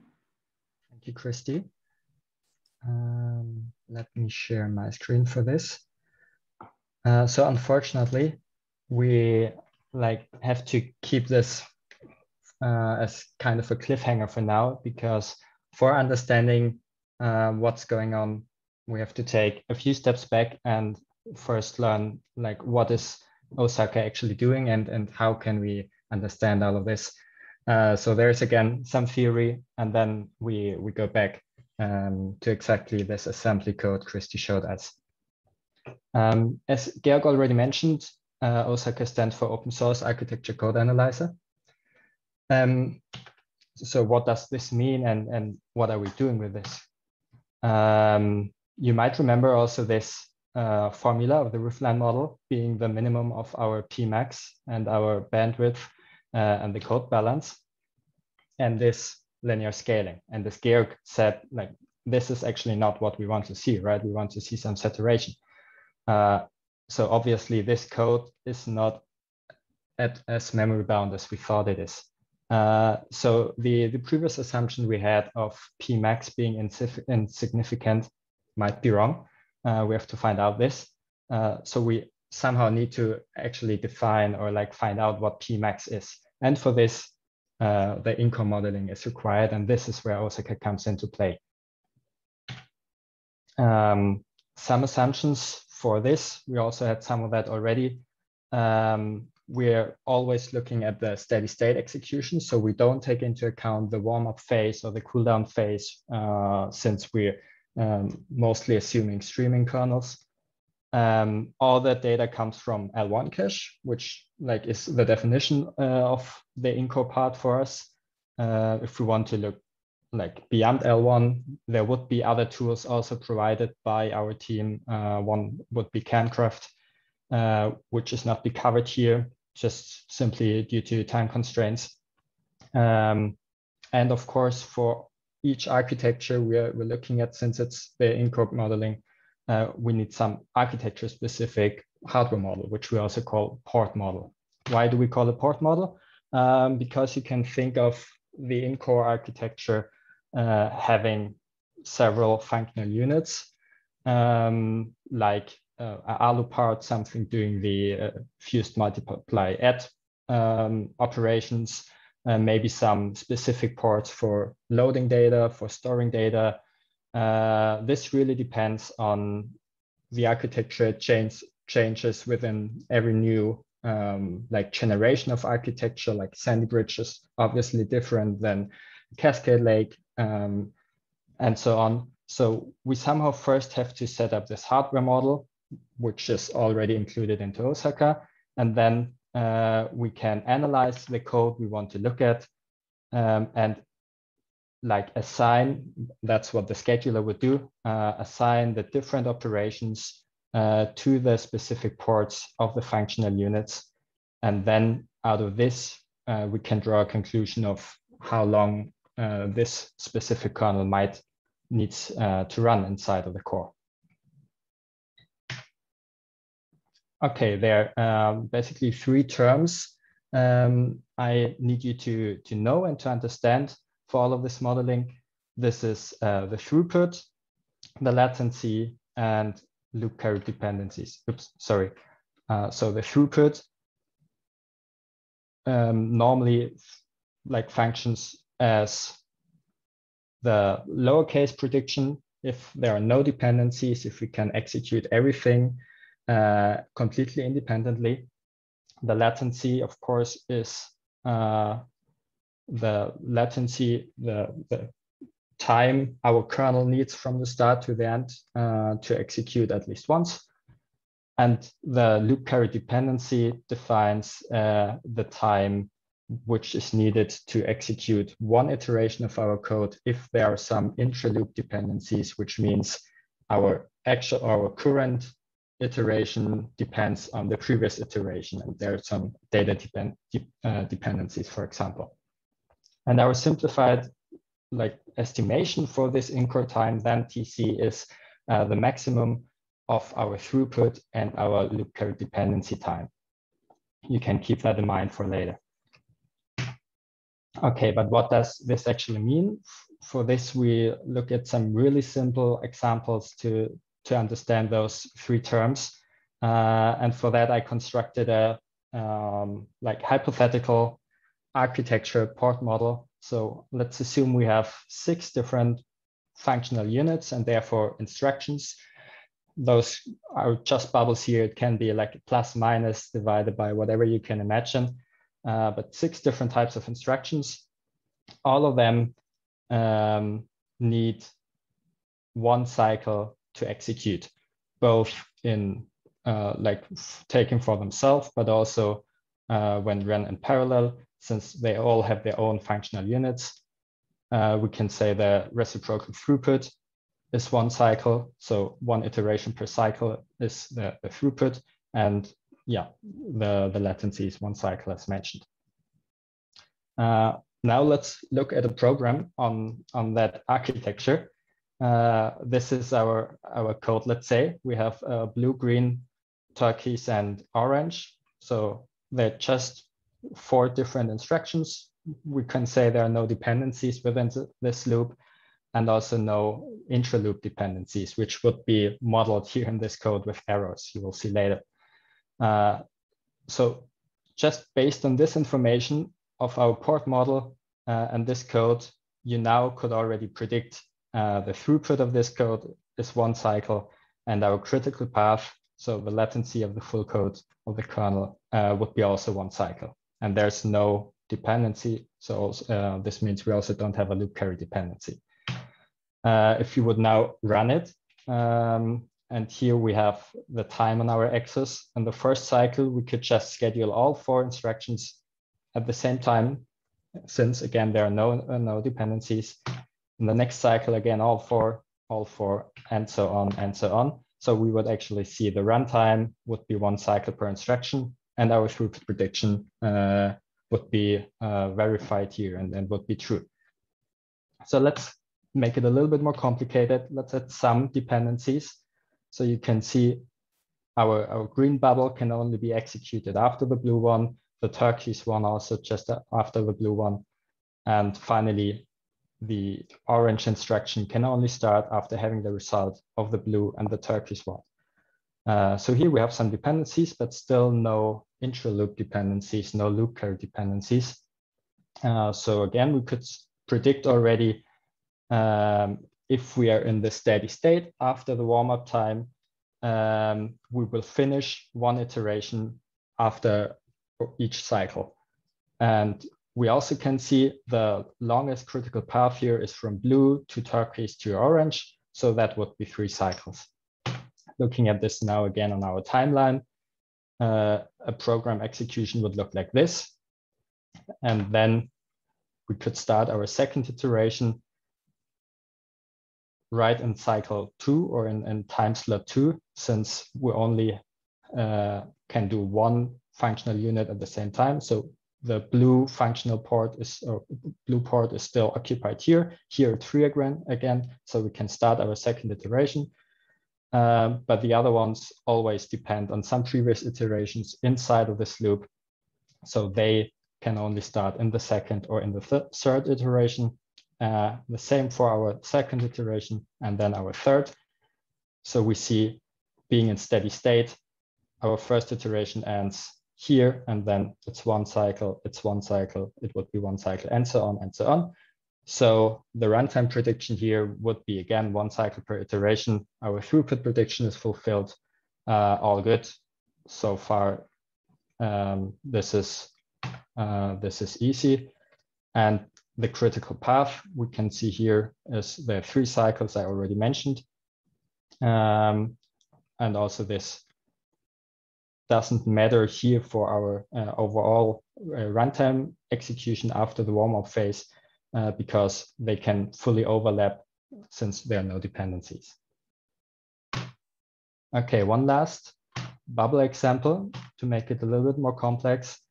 Now we're having an intra-loop dependency back from orange to our first blue bubble in the next iteration, and some other code going on here, and actually another intra-loop dependency from the red bubble of iteration X to iteration X plus 1. Like you could imagine this is a pointer increment, for example. So this is now, as you can imagine, a bit more complicated. So let's see how it would execute, right? So the first 3 bubbles would still be the same. We have to start with blue, then can do turquoise, then can do orange, after that purple, and then red. But when would our next iteration start now? Can we do it again in the next cycle, or do we have to wait a bit longer? We have to wait until our orange instruction is executed, right? Since of this dependency. So our second iteration would only start here. We also have to wait for the red one to finish, but this is long done. So after another 3 cycles, our third iteration would start, and so on. So here, after like getting out of our warm-up phase and the steady state execution, we would see a runtime of 3 cycles per iteration, since our loop carry dependency gets from orange to blue and let us wait, even though the functional unit would be free after the first cycle actually, to start again. We can't, because we have to wait for the orange input here. So now we can see the throughput prediction, which would still be 1, because we use each functional unit only once in our kernel, and in theory could do it like in the first example, running all in parallel. This is not possible due to dependencies. So here we would get the maximum out of the throughput and the loop carry dependency prediction, which is the maximum of 1 and 3. So 3 cycles per iteration. And this is basically what happens inside of OSACA, just a little bit more complicated since our port model is not as easy as this one. But this is exactly how we model the in-core execution. Here you can see the critical path, which would be now even longer than the 3 cycle, since that's the longest path and the the maximum time we need to execute our kernel once, but our loop carry dependency is only created out of those 3 bubbles, and then in the next iteration, and again and again. Yeah, as I said, the port model of A64FX would look something like this. You don't have to understand all of this, of course, just to give you like a few informations about that. We normally split this into a front end and the back end. After decoding, you have those 5 different reservation stations, and those schedule the instructions coming in from the decoder then to the different ports. We have some floating point ports, FLA and FLB, integer ports, EXA, EXB, and the data ports for loading and address generation. And the store part is executed, of course, also on the HU ports, as well as depending on if it's a float or if it's an integer, FLA or EXA. And as you can see here, the reservation stations are separated. There's not one like global reservation station, but different ones, which only have up to 20 entries or even less for our addresses here. So this might also already give you like an idea of why sometimes it can be difficult to achieve the performance we expect due to just this physical limitation of 20 entries. The out of order execution can look ahead, because as soon as an instruction comes into either RSE 0 or 1, this can't be changed anymore, right? So it might be you get some imbalance between the ports due to the limited size of our reservation stations. Yeah, and for OSACA, we assume perfect out of order execution and scheduling. So we would only look at this part and do our schedule, our predictions based on this port model. Now let's have a look at a real example to fully understand. Also, please interrupt me whenever you have questions. I don't know if there are any so far. I can't see the chat. Maybe I will have a quick look. Okay. Yeah, just interrupt me because I know it can be a bit messy. So as a simple example, we're looking at the stream triad, which only consists, I think many of you know that, out of a add and a multiply, which is normally done fused with a FMA instruction. We load 2 different values and write back to another one. So if you would convert this or translate it into assembly, and this was actually done on a A64FX machine. So this is the original code. You can see 2 loads, which would be our B and C here, vector loads, of course. Then the fused multiply and that, and finally the store. And then we have the pointer increment and the check if the loop is already done, or if we would jump again to our first label and do this. So how would this internally work? What is the pipeline length of A64FX? I actually don't know that. I can't tell you, since we assume, again, like perfect out of order execution, this we always assume that the pipeline is completely filled at this point, so it doesn't matter since we retire instruction every cycle. But I can look this up and give you an answer later. So if we would now analyze this and predict the runtime for that, we would look at our first load.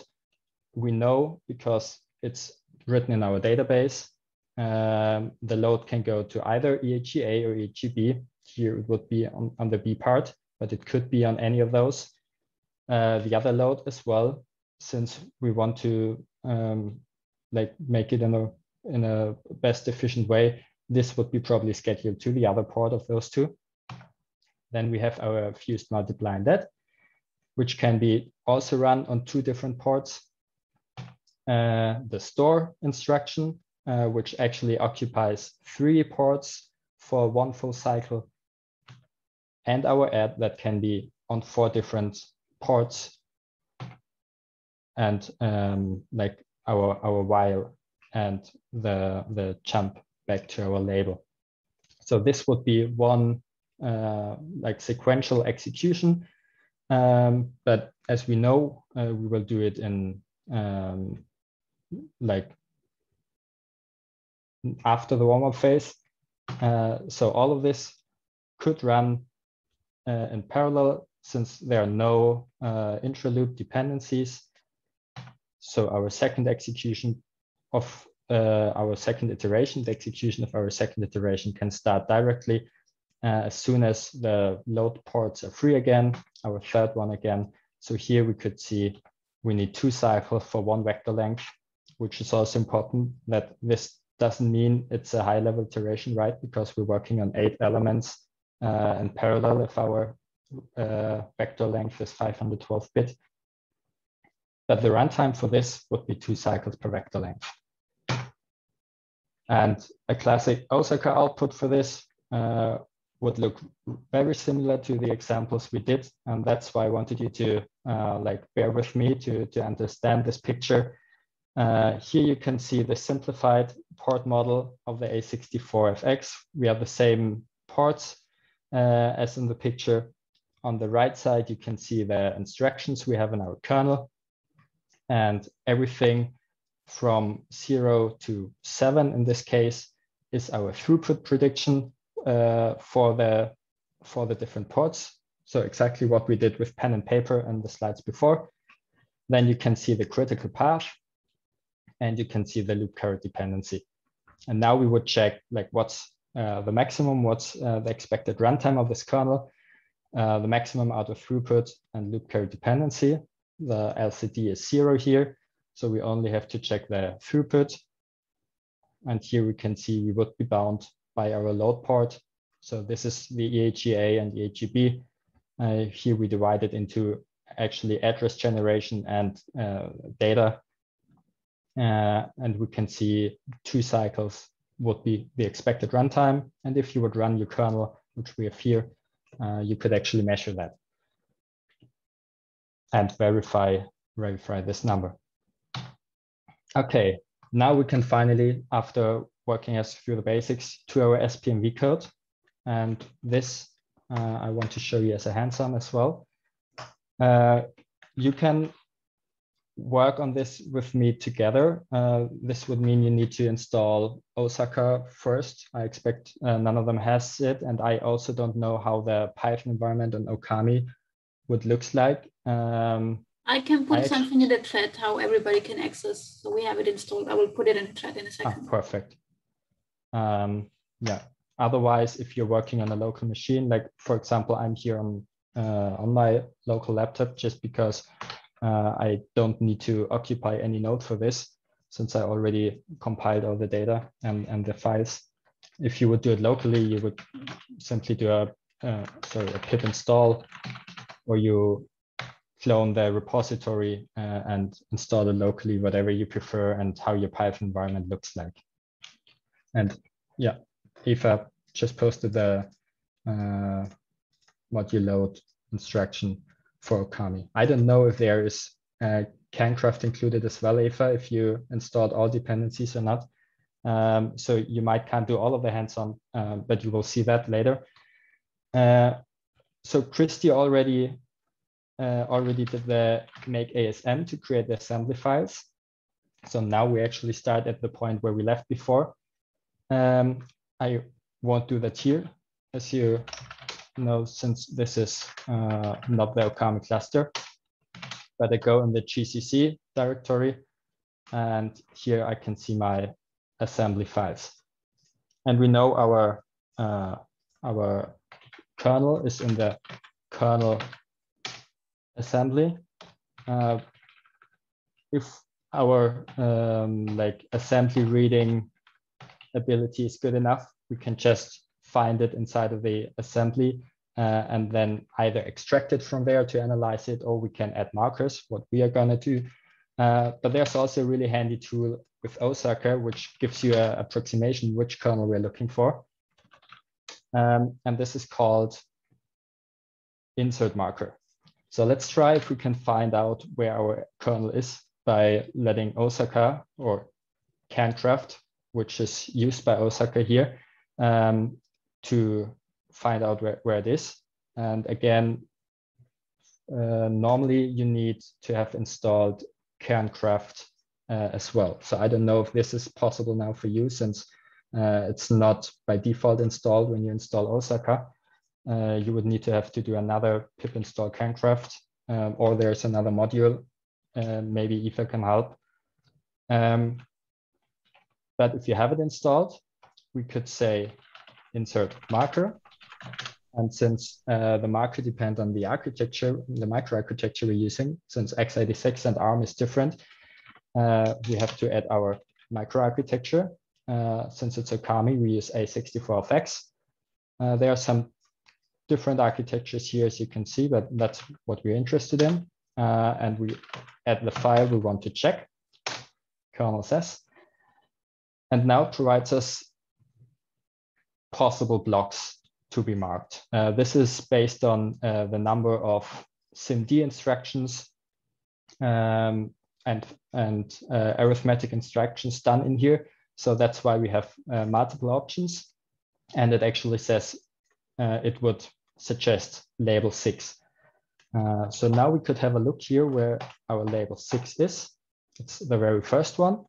And we can see this is actually our SpMV kernel. We load the column index of our right-hand side. We load the non-zeros. Then based on our C0, we do a gather here to get our right-hand side. And then we have the pointer increment here, like just, I don't know why it's not in the end. That's part of the compiler's work. And then we do our fused multiply add based on the vectors we just loaded and write it back to the left-hand side. So update our left-hand side. And again, check if we're done or if we have to start again and go back to label 6. So this is exactly what we were looking for. That's nice. So we will just tell OSACA, okay, let's take L6. And if we would now check our assembly file again and search for OSACA, we can see the markers were added automatically in here. These are the byte markers because on x86, there is also a tool for Intel called Hager, which only works with compiled assembly and therefore needs byte markers. That's why we support this option. If you just do a manual analysis and you don't need any other program software need to find out those markers, you could also do it manually, just simply with commands. And this is where now everyone can like work again with me, finding this L6 and then add OSACA begin for the start marker and OSACA end for the end marker. But this is exactly the same as keeping the byte markers in. I just changed it now to show you the maybe more handy comment markers, but both is possible. Okay, so we added our markers. If we don't do that, the full assembly file will be analyzed, which might create some problems due to some really random addresses in the beginning. So it might be OSACA breaks if you just take the full assembly file. Also, it might take a lot of time if you have like several thousand lines of code. So I recommend to add some markers here. It's just faster and it shows you what you want to see and not just everything, because not all of this is a loop. It also doesn't make sense to analyze everything. Good, we close our file again and we can do the analysis. Again, for this, we need to add our architecture we want to analyze and the now marked file. Let's see what we get. The same output as you saw on the slides before. So we have our ports and our throughput prediction on the left side. And then we can see our critical path and our loop carry dependency of exactly the code we just marked. And if we first look at our throughput prediction, we can see we would be again data bound here because we have the gather inside here for our right-hand side. The gather is more costly than just a consecutive load, which needs 2 cycles on both ports. So the throughput prediction here would be 3 cycles, but let's not forget about our loop carry dependencies. Since we do updates on our left-hand side, we can see it detects a loop carry dependency here, which is the latency of our fused multiply add. And that's 9 cycles. And those 9 cycles are, of course, larger than the 3 cycles. So this kernel actually needs 9 cycles per vector length to execute. Here in the lower part, you can also see other loop carry dependencies, but the largest one is always shown here. So this is only our update of our pointer again. So this is what we're interested.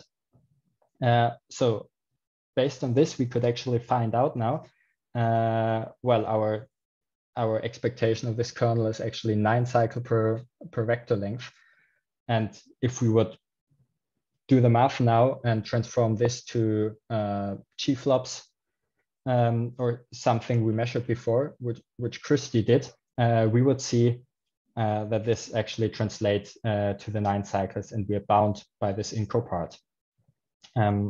Another handy part I want to show you before going back to the slides is if we have a somehow more complicated kernel and therefore maybe dependency graph of not just one instruction, we can use OSACA also to create us the like visual graph of this.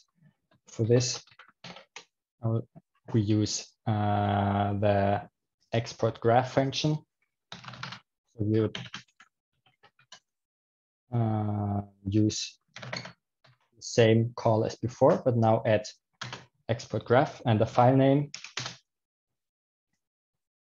And this creates us both the output we just saw and also a dot file, which is by default called OSACA DG for dependency graph.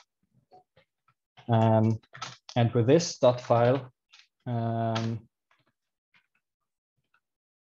we can create a PDF, for example, or anything else, SVG, whatever you want to do with your dot file, and have a look at this one. That's this.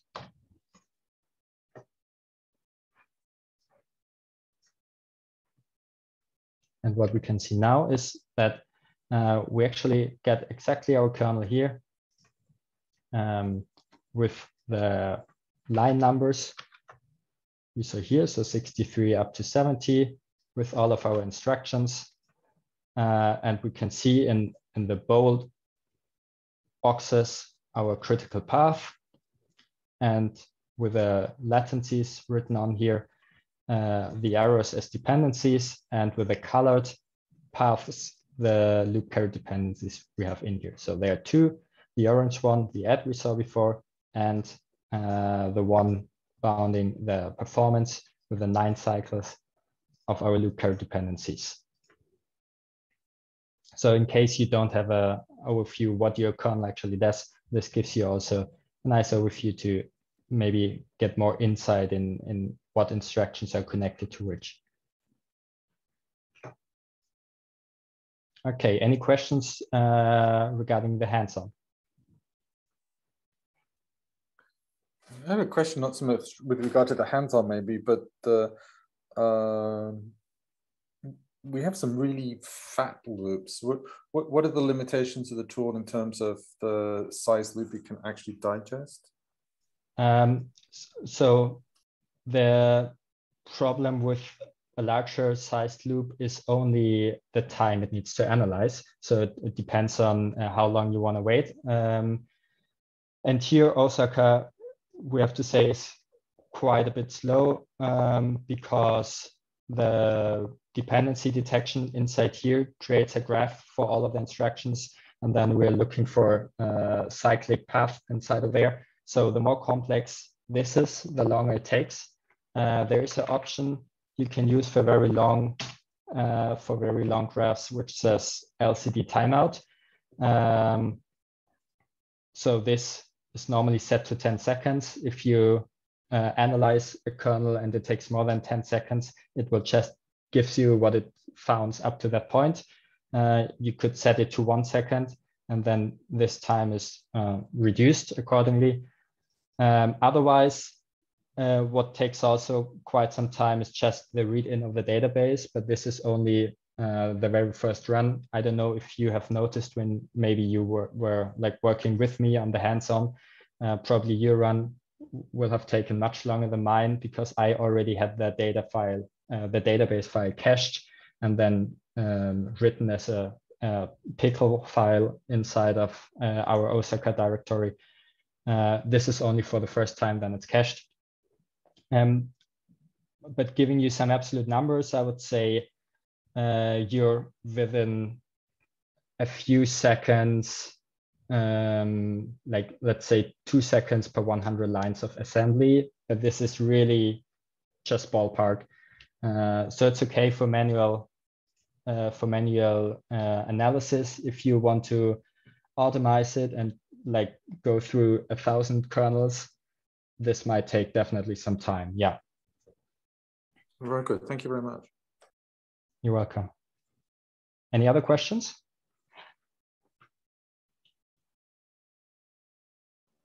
Just a comment. The provided OSACA module that for which Eva has posted the commands does not know the integer load, the first instruction in the kernel. So if you did that with the installed version, then it doesn't know the first instruction of the kernel.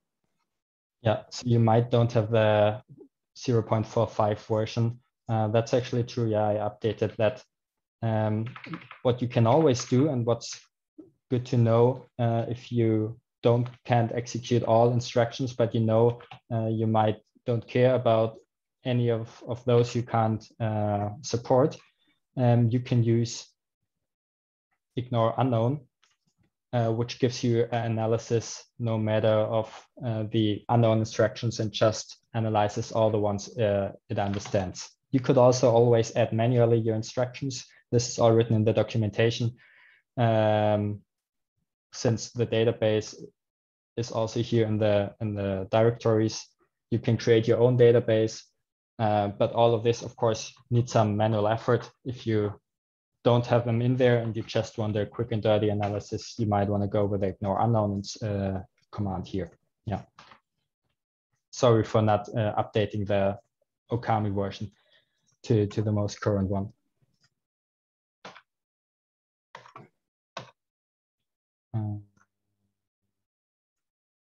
Let me go back to the slides. This one. So what we did right now is exactly this, just not manually, since we don't have to do it manually, luckily. And here you can see 3 cycles per vector length because we don't care about any dependencies. But we know there's this loop carry dependency in here, which we can see in the output then. Another nice thing, if you, like, for example, as right now, and that's a good thing to check, don't have the most current version. Let's see how I can get back to, yeah. There's a tool called Compiler Explorer by Matt Gottwald. I don't know how many of you are aware of it. It's a really nice tool in my opinion, which normally is used to, let's see if it opens. Where is it? Here we are. Sorry, it's on the wrong screen. Which is normally used for checking the output, what a compiler gives you for the high-level code. And if you click on the link I posted on the slides and also in the Moodle, I provided the actual C code running here and the struct we need just to get the output. And it shows you what the compiler would do with it. Given some flags I added up here, and we can see and we can find our sparse matrix vector multiplication here as well. The same load of our column, the gather the other load and the fused multiply in that. And then we could do the OSACA analysis also in here, since it's integrated in the compiler explorer. We would click on Add Tool. I already did that in the link I put there, but you would have this tool for each compiler. You would click on Add Tool, and here you have the most current version. Then it gives you analysis of the whole kernel. That's not what we want. So we would add here, on the one hand, we can add the architecture just to get rid of the warning. We would add something like -- lines to just get a range. So we would check the assembly from 25 up to 31. That's what we need. So I would add a -- lines 25 to 31. And we can see the same output we just created locally, really handy in the web-based Godbolt. So whenever you just need something fast and you don't want to install everything new or something in your own system, you can't actually install something, you might want to check out the compiler explorer, paste the code and analyze it this way. I also added this other link, which is based on the direct assembly snippet. The only difference between those two examples is that our C code has the C++ editor and is based on the C code, while this one is chosen as analysis, and we can paste our assembly code directly and get the same as before. And this is updated by us whenever we get a new version. So here you can really expect the most current version. Yeah, since we're doing the pull request for the compiler explorer ourselves. Well, yeah, that's all. There are some more slides about the marker creation we covered already, just for you as a reminder, some overview about the other different tools that don't want to go into detail here. Also the way how you can get it. I might add the module load for OOKAMI here, since I actually didn't know it exists, but so I will add this point as well. And yeah, with that, we can go to the next point, which I think is actually a break, right, Georg? Yes, yes. So we should really have a break now. Yeah. Get up and walk around. Right. Yeah, right. So would 10 minutes be okay? Let's make it 15. What do you think? I think 5 or 10. I wouldn't go more, but. Okay, let's say 10. Okay, so give people a little bit of opportunity to stretch their legs and maybe have a coffee and have a bio break. Okay, so let's continue in 10 minutes. That would be like 10 minutes past noon for you. Yeah. All right. Hope you're refreshed. Welcome back. I'm sorry we're a wee bit behind schedule. So I'll try to speed up. I continue with a little bit of sparse matrix vector theory, and we saw that with a CRS format on A64FX, the main problem is, if we look into the assembly code, that this big latency of 9 cycles for this fused multiply add. The main problem is that we have a loop carrot dependency. The code accumulates into the same register in every iteration, so each iteration can only start after the last iteration has completed, specifically the fused multiply add instruction. So each iteration costs 9 cycles.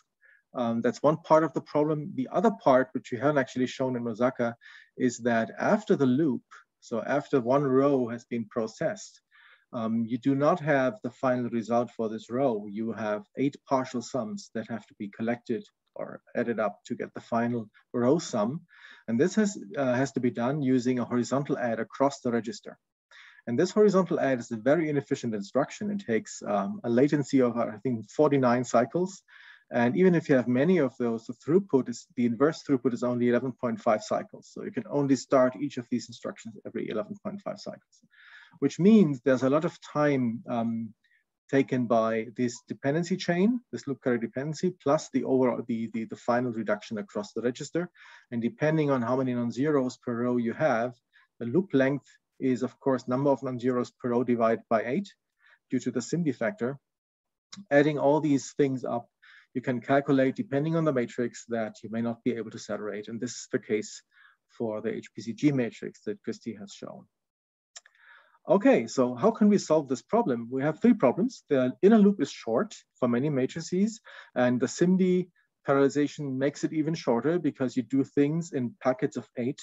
So the overall loop length as seen by the pipelines of the processor is divided by 8. You have even shorter loops, which makes the loop startup even more prominent. You have a loop carrier dependency due to the sum reduction, and you have an expensive horizontal add at the end. Now we can think of several remedies, and one remedy is to use a matrix storage format that's friendly to wide SIMD architectures and that allows us to solve at least or mitigate some of the problems we identified. And the format that we choose is Celsius Sigma. It was developed here at Erlangen. If you want to know the details, there's a paper from a couple of years ago where you can find all the theory behind it.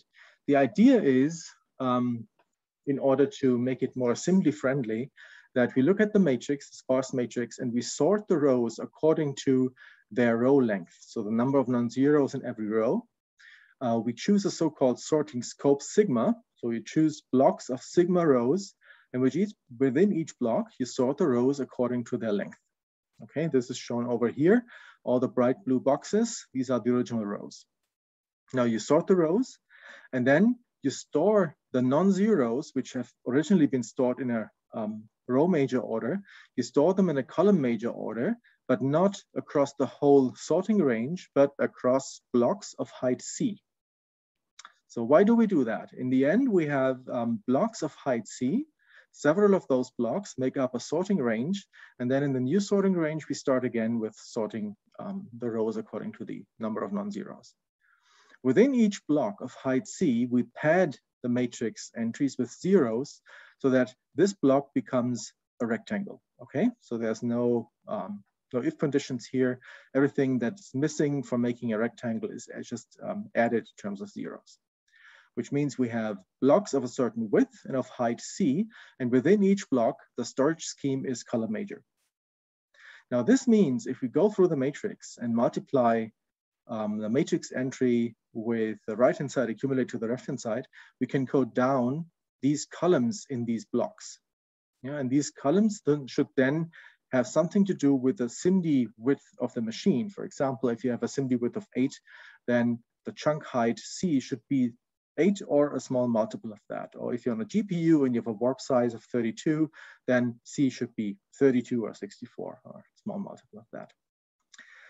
Of course, there's some zero padding involved, and depending on the original structure of the matrix, you may have significant padding overhead. You can quantify this overhead by a number we call beta, the chunk occupancy.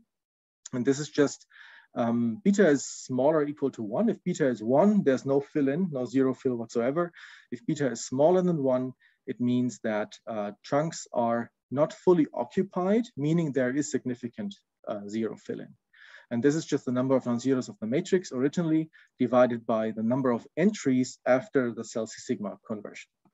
Okay, so beta is something between 0 and 1. You want it to be close to 1 to have as little as possible fill-in. Okay, so now if we assume this kind of storage structure, we can look at the code for the sparse matrix vector multiplication. And here we have an example for C equals 4. So that would be fitting, for example, for a machine that has a SIMD width, a SIMD register width of 32 bytes, like an AVX2 machine. The outer loop is still over the rows, but not quite. It's actually over the blocks. So the outer loop goes from 0 to n divided by 4. It numbers the blocks. Each block is of height C equals 4 in this case. So the number of iterations of the outer loop is n over 4. The inner loop goes over the columns of one block. And within each column, we go down the column. So here, see immediately, this is in a loop unrolling, you see immediately that this is a SIMD-friendly formulation because you can map the left-hand side entries, which are accumulated to a SIMD register. Of course, you're still stuck with the indirect access to the right-hand side. We're not going to get rid of that, okay? But the access to the value is still cache-friendly. Okay. Now, what does that get us? What does that mean? And I'll come to that in a minute, but first I'd like to cover the question, how do we choose the parameters? I chose C equals 4 here for educational reasons because the code fits on a slide easily, but in practice you ask yourself, what should I choose for C and sigma? Now for C, of course, as I already mentioned, you want C to be a multiple of the SIMD width. And the easiest choice is to say C equals SIMD width, like 8 for SVE or 32 for a GPU, for NVIDIA GPU, to allow for good utilization of SIMD units, to not have any remainder loops or any scalar loops. Now, there are situations where you want n to be bigger than 1, and you can do that in order to be able to hide the add pipeline latency. Because if you look at this, if this loop kernel is vectorized and all this is done in a single multiply add instruction with this as a target register, it means we're still stuck with this loop carrier dependency. We're just doing more work in the iteration, but that doesn't change the basic fact that we're still having this loop carrier dependency, okay? If you choose C bigger than your SIMD width, you could accumulate into multiple separate registers concurrently so that these dependencies can overlap each other within the pipeline. And this is a very useful feature for A64FX, as you will see. So n equals 1 is useful for hiding the add pipeline latency, which is long, which is high with 9 cycles on this processor. Now, as for sigma, sigma should be as small as possible, but as large as necessary. Why should it be as small as possible? It should be small because if you resort the whole matrix, it also alters the right-hand side axis pattern, which means your alpha, if you really do heavy reordering of the matrix, alpha depends on sigma and it may get worse. And we observed that actually. So don't sort more than necessary. Also, large sigma reduces the zero padding. That's the positive impact of sigma. If you don't sort it all, so sigma equals 1, this is a well-known format which is called cell or sliced LPAC. But if you don't sort it all, then depending on the structure of the matrix, you may end up with a lot of fill-in. Whereas if you do sort, you can collect long rows in blocks and then short rows into other blocks so that the fill-in gets reduced. So the higher sigma, the smaller typically the fill-in. But if you make it too large, then alpha becomes large. Okay, so this is the rationale behind choosing sigma and C. Now let's look at a kernel that we later will be using in the demo, in the hands-on, for demonstrating cell C sigma on A64FX. I hope you can read this. This is cell 32 sigma. And this is the OSACA analysis on the A64FX for cell 32 sigma. C equals 32 means that we're not using C equals 8. C equals 8 would be the minimum. This is the SIMD width of the machine. We're using 32 to be able to accumulate into 4 distinct SIMD registers separately. And you see this here, FMLA, these 4 FMLA instructions, they accumulate into Z4, Z5, Z6, and Z7. Okay, these are 4 independent dependency chains. Each of these FMLAs has its own separate dependency chain, which is unchanged from before. It's 9 cycles per iteration. However, we have 4 of these. So the overall average latency gets reduced because we're doing more work in these 9 cycles, so to speak. This is the benefit of choosing a C that is not the minimum. And for A64FX, this is really a good thing. So here, this is the second part, the lower part of the OSACA output, where it actually gives us all the dependency change it has found. In the output itself, it only reports 1 with 9 cycles, this one.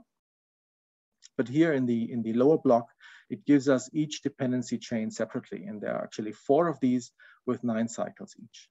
Okay, so we do have the loop carrier dependency still, but we get more work done in these 9 cycles because we can overlap 4 independent dependency chains within the pipeline. And Christie will show you later the positive impact of this change. Okay, now finally, I will not go into detail here. You can read it up in the paper. This is the code balance of cell C sigma. It has to be modified from the original code balance of CRS. The main factors are that now we have more traffic potentially for the matrix and the right-hand side vector, and the column index, sorry, because we have potentially a fill-in. If beta is smaller than 1, then we have to augment traffic by a factor of 1 over beta. So the matrix data and column index get multiplied by 1 over beta. The left-hand side update, 16 bytes, reading and writing, divided by NNZR. Since NNZR is now potentially also larger by a factor of 1 over beta, we have this factor of beta here up front. We have the chunk index. That's actually a good thing in SLC sigma. You don't have to store a row pointer for every row. You only have to store an index for every chunk, which is like C times less data. So you save a little bit of data. It's not 20, it's 16 plus 4 over C, okay? And, oh, sorry, I should change this. This is not applicable anymore. So this is our final formula. And you see that every one of these terms has a beta in it. And even the alpha has a beta because the optimal alpha is now beta divided by NNZR, where NNZR is the original number of non-zeros per row for the matrix. Okay, so what we do then is what I explained in the first part. When we measure the actual code balance, of course, we have to measure the traffic. But in order to get the work right, since we're doing more work in the padded scheme, we have to use the amount of work that is applicable for the CRS format. So do not count the work on the zeros as actual work. That's a typical mistake that people could potentially make, okay? So in measuring the code balance, only count the useful number of flops, excluding the zero padding. All right, so wrapping it up, SpMVM for A64FX. We have fundamental problems with CRS on this processor because we have a short reduction loop with a loop carry dependency. We have horizontal adds, which are really expensive, and we have an extremely high add latency. And this is why CRS does not saturate the bandwidth. It looks good because it looks scalable, but it's actually slow code. SLC sigma mitigates these problems, okay, by allowing to overlap pipeline bubbles with independent instruction chains and allowing for a SIMD compatible execution. And you don't need horizontal adds, and you don't need to accumulate across a register at the end. It doesn't hurt on standard multi-core GPUs, of course. If you use it on a standard multi-core GPU, it's no different from CRS typically, doesn't get much gain. It's also very good for GPUs. So it's really good, a good candidate for a global, a performance portable format, if you like. Drawbacks, the sorting modifies the right-hand side axis. So your alpha depends on the sorting range, sigma. That may be a downside. And secondly, the zero padding introduces some overhead. And there's some trade-off between choosing a large sigma and having less overhead for the beta. Okay, that's it for SLC sigma. And I'm now handing over to Thomas for the performance counterpart. Yep. Oh, sorry, any questions? Let me look at the chat. Yes, SLC sigma paper. Yeah, that's the preprint, but it's fine. Yeah. Okay, so welcome to the second part of the performance tool, so liquid introduction. Now we are talking about likwid-perfctr. It's the wrapper for hardware performance counting on all different architectures and with different measurement modes and so on. So the first thing is that often these bigger tools like HPC Toolkit and how they are all called are often overkill. Sometimes you just need a short introduction about what is the code properties, is it saturating bandwidth, and so on. And for this course overview, likwid-perfctr is perfect.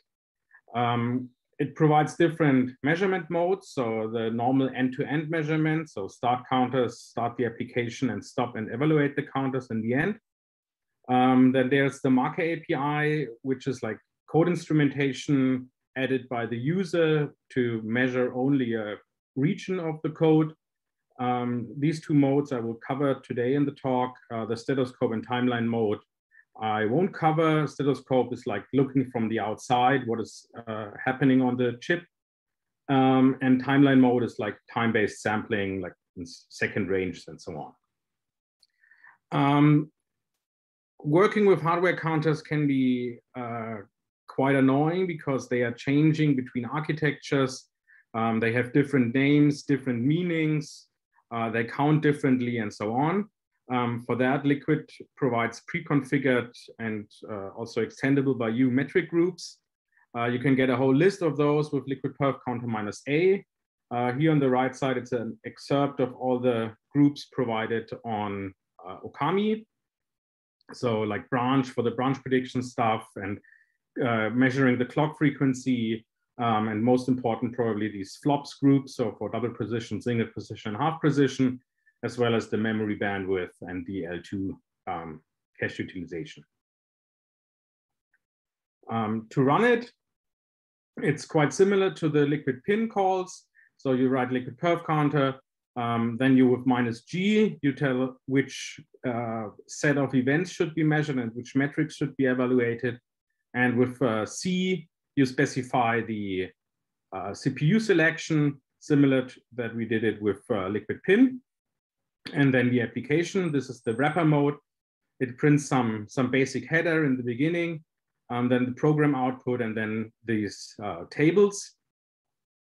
At first, so here's group 1 and L2, so it tells you exactly which group it is. You could have add multiple groups on the command line with some switching and so on. So for that is documentation, but you can have multiple of those tables for your application. In the first part, it's the raw counters, so the raw events that are measured by Liquid and which counter they are using. We get these values for each of the hardware threads we used. So here we used socket 1. So Liquid checks out which hardware threads are 0 to 3 on socket 1 and uses those. So that's the second CMG, the first 4 cores. And then there is some statistics table. So it prints like the sum, average, and so on over all the threads. I skipped it here. And then there's the metric table, which is commonly the most interesting table for the users, which contains like the derived metrics based on the counts we used. So we measured here. So in order with these two raw counters, we derive, for example, the L1, L2 bandwidth and data volume. So yeah, the derived metrics and the raw groups. So this is quite simple. There's not much magic going on. When you use the wrapper mode, just specify which cores and which group and the application. If you are interested in a specific region, like the SpMV kernel, you can add marker API around it.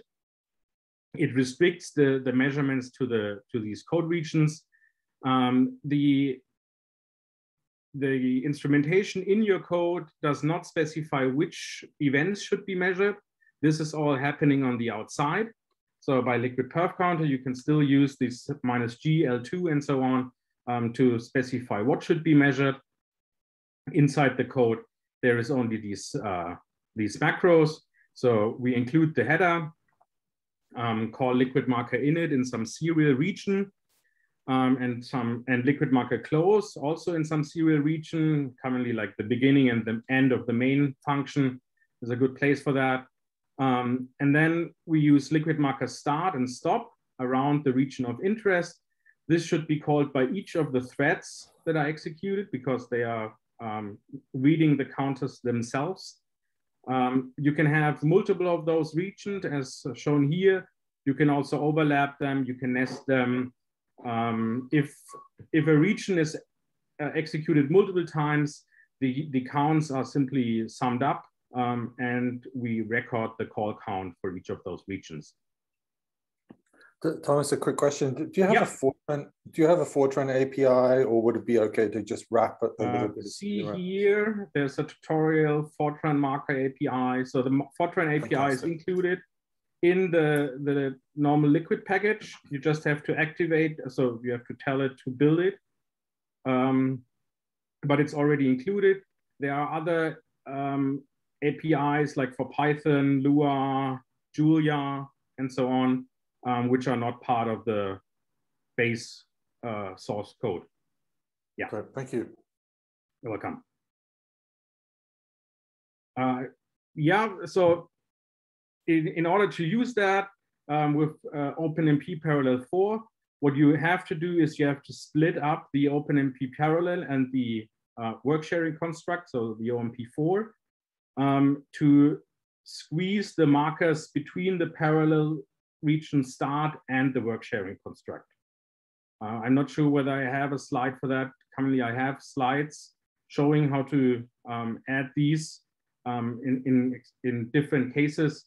I have definitely a slide with code and markers on it. So the next slides. In order to build it, you have to specify this -d likwid-perfctr while compilation. This activates the macros. Otherwise, they are simply empty, and you can add them to your code and compile it without the marker support by leaving out this define. When you run it, you use likwid-perfctr and add the -m switch to enable the markers. We see that in the next slides. So to compile it, we set the include dir and the define so that the macros are activated. We link it. Of course, we need the library dir to the for that, and link with the liquid library.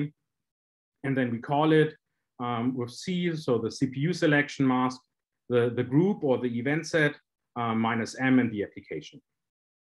And then you get a separate block of output, so these tables with raw and marker and derived metrics for each of the regions you have specified.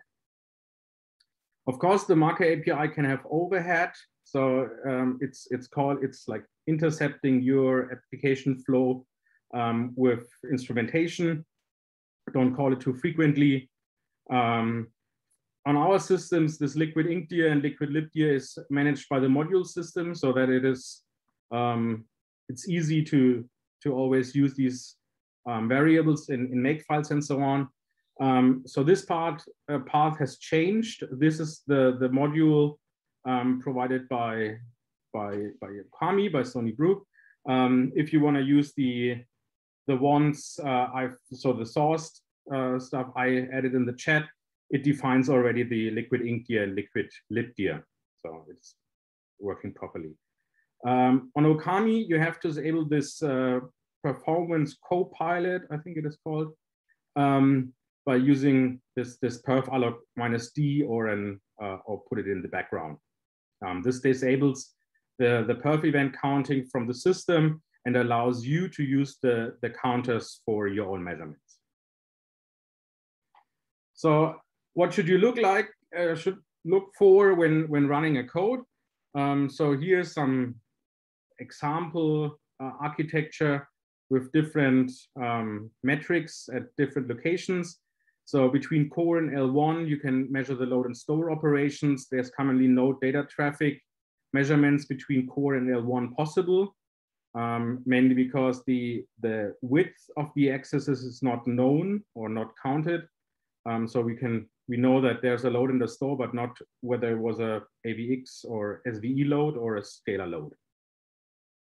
Between the cache levels and between cache levels and memory, you can get the data volumes and bandwidths to get an impression how good your code runs in the caches and how much memory is needed and bandwidth and whether you're bandwidth bound or not. Inside the core, of course, useful work. So mostly flops in HPC cases, instruction throughput. You can also do instruction breakdowns, like how many floating point operations, how many branch instructions, load stores, and so on have been executed, and also like clock frequency. All these metrics can be measured with these groups, memdp, memsp. So this is like a combination of memory measurements with the flops dp group. Same here for the single position, branch for the branch prediction stuff, data for the load store operations and the load store ratio, and L2 for the L1, L2 traffic. As I said, here's an example. So here, as you see, it is already split up in two parts. So we have this pragma OMP parallel, open that, and then we have the work sharing construct in between. So in the rounds loop, so we execute that multiple times. That's a triangular matrix vector multiplication. Here's a picture of that. And that's basically the code. The code does not really matter. It's more about the instrumentation we do with it. So in order to add the markers, we add the liquid marker init in the serial region. Same for liquid marker close. And inside this OP parallel, we add the marker start before the work sharing construct, so before the OMP4, and the stop afterwards. And it will count now, so it will show in the results that the count is equal to the rounds, so the call count. This is the same thing in Fortran, so not much different. Instead of the header include, you do an use, and you call the different liquid marker functions. So here is an example I ran on OOKAMI with this code. We have to forcefully use the active wait policy to see the effect I want to show here. Commonly, that's not the default wait policy on OOKAMI. You probably won't see that. We run on the first 3 cores, use the L1, L2 data traffic, and use the markers we have added on the last slides. And we see here we have the region compute. So you get the name of the region in this output, and we measured the L2 group. Here we see the cores, the runtime, and it's only called once in our case. So rounds was probably 1. And then we see the results here for the raw counts. I'm showing only the raw counts here. And we see that we have increasing instruction counts with the thread number. So the hardware thread 0 does the least amount of instructions, and hardware thread 2 does the most of them. Why it is like that? The retired instructions might be misleading in this case, because the threads are waiting in this active barrier in the end, which executes a lot of instructions, so mostly no op instructions, but they are all counted as an executed instruction or retired instruction. And that's why you get pictures like that. So the last thread is always doing the most work because it waited the most time in the barrier. What we have to do here, we need to measure the actual work, so the flops in this case. So here we use the SVE instructions. The problem is that we cannot measure how wide this SVE instruction was. So if you do an SVE 128 instruction, it is simply counted as SVE instruction. It's not known how wide it is. And it's also not known to liquid afterwards, so when calculating the metrics. But if you do that, if you measure this floating point SVE instructions retired, you see that the first thread is doing always the most part of the work, and you see this nice linear decrease of floating point operations as we expected when looking at the structure of the code. We can change this quite simple. So this load imbalance by changing the OMP schedule to static and using a chunk size 16. So every thread gets a smaller chunk and thus does not wait that long in the barrier. We have no imbalance anymore. And it's also faster. I've not shown this performance graph, but you can see that it's faster. As a summary and conclusion of the whole hardware performance monitoring stuff, it's only useful if you know what you're looking for. So it's mostly does not work out to measure whatever group Liquid provides and get some meaning out of that. You should have some mind model of the execution before and try to validate that. For us, we mainly use resource-based metrics. So like cache line transferred and work executed, cycles, instructions, and so on. So the instructions like CPI and something like cache misses, cache hits might be misleading, especially if like prefetchers are active. The cache hit miss ratio is like mostly useless.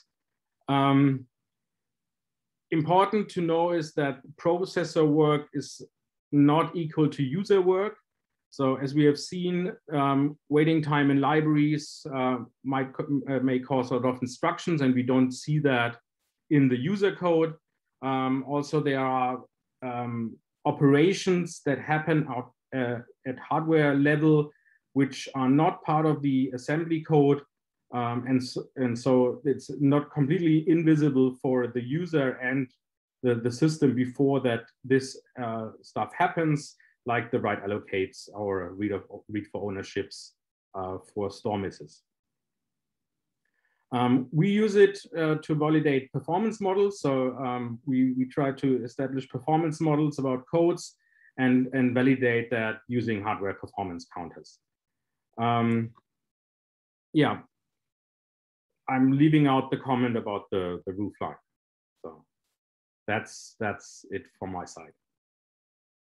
Any questions about likwid-perfctr and the Marker API?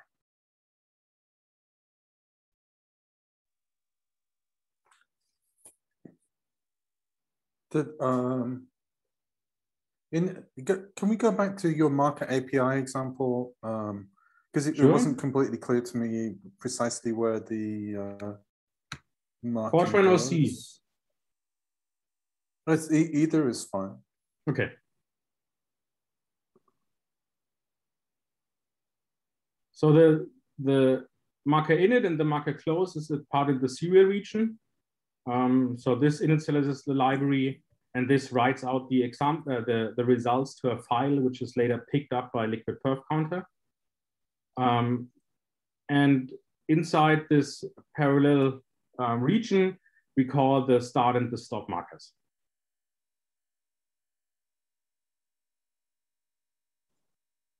Okay, so basically the parallel region is creating essentially the threads. Yeah. Okay. Yeah.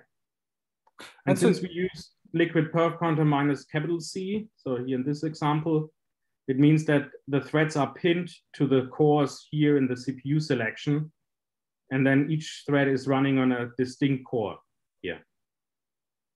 So as soon as this parallel region starts, each thread is placed on a distinct CPU core. Okay. Yeah. You could even open a parallel region just for the purpose of starting the markers, and then close it and open it again, because usually the threads are still alive. They're just put asleep in between. Okay. Yeah. So if you're calling some external library function like MKL or some other math library, the main recommendation is to open a parallel region, just do the liquid marker start and close it afterwards, the parallel region, call the external library call, and then do a pragma OMP parallel again with the marker stop. Oh, okay, very elegant. Okay, good. Thank you. Yeah, welcome. Any other questions?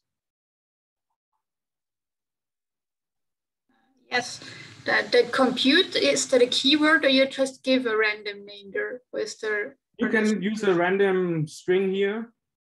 It is only used for identification of the markers afterwards in the output. So not really. What really happens under the hood is it creates a hash table from string to the results. So, and these strings identify the region. So you can have here a different region, and as soon as you go to compute again, it fetches from the hash table the results and keeps working on them. Okay. And you can then get an output for every region with the label that you gave it here in the argument of start and stop. Yeah, here it is.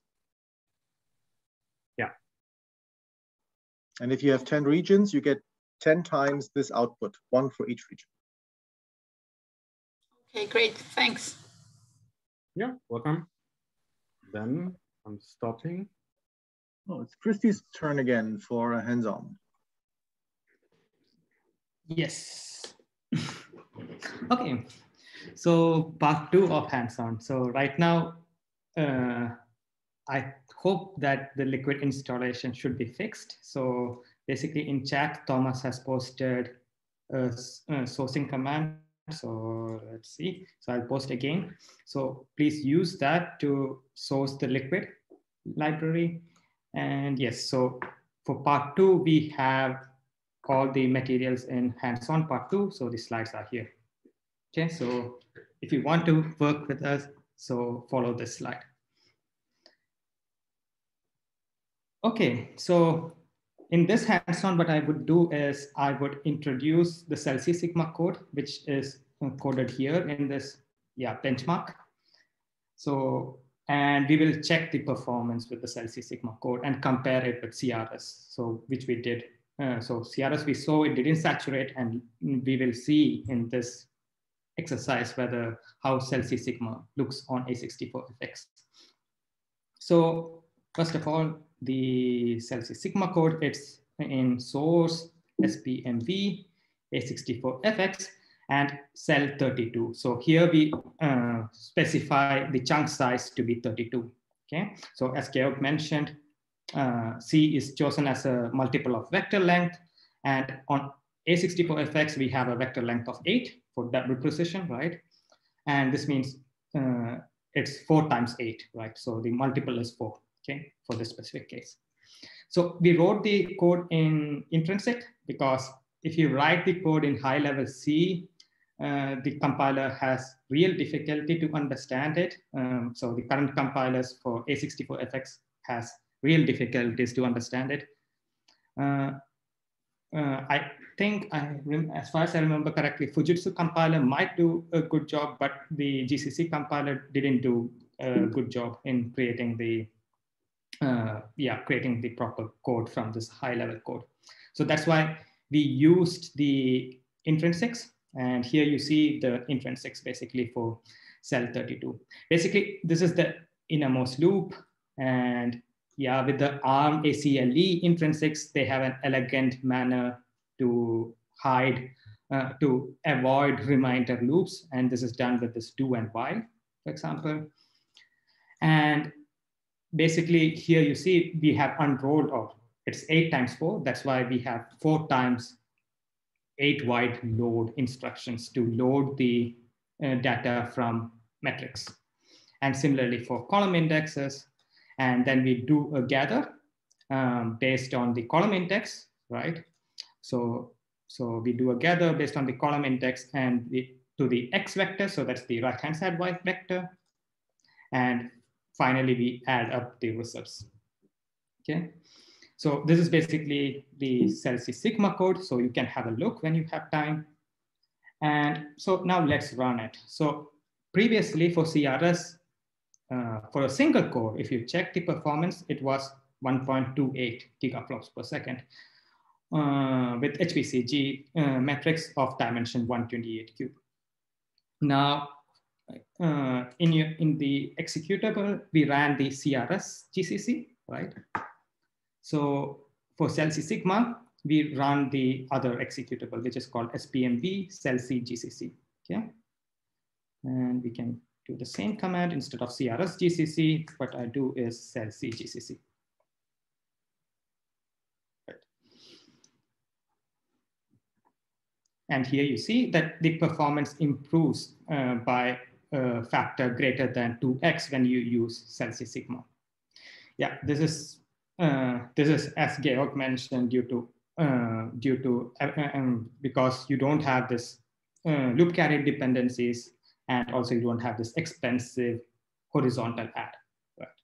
So you gain in single core performance. Now let's see whether this code saturates the main memory bandwidth. So similar to the previous one, so we scale it on one socket. So it's basically, I have a script for this. So scaling cellc.sh. So basically what I do is similar closed manner pinning. So likwid-pin -C0. And so 0 to, I scale, let me put it for, else it will take a lot of time. Let's do it for only one socket. So 12 cores. So C0 to 11.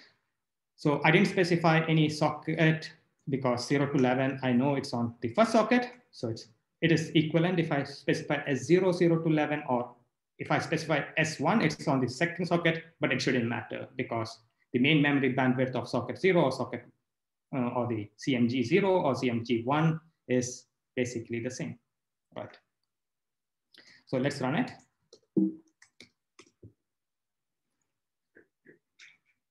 Yeah.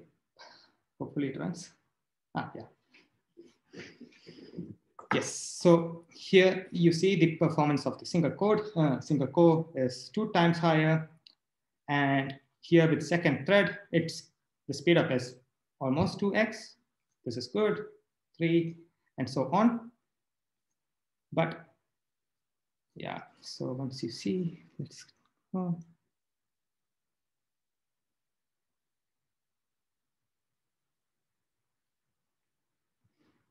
Okay, but what we see is the performance increases for a certain time, but the speed up starts to decrease. So this means there is some saturation effect, right? So yeah, we see with 9 threads, for example, you get almost 8x speed up.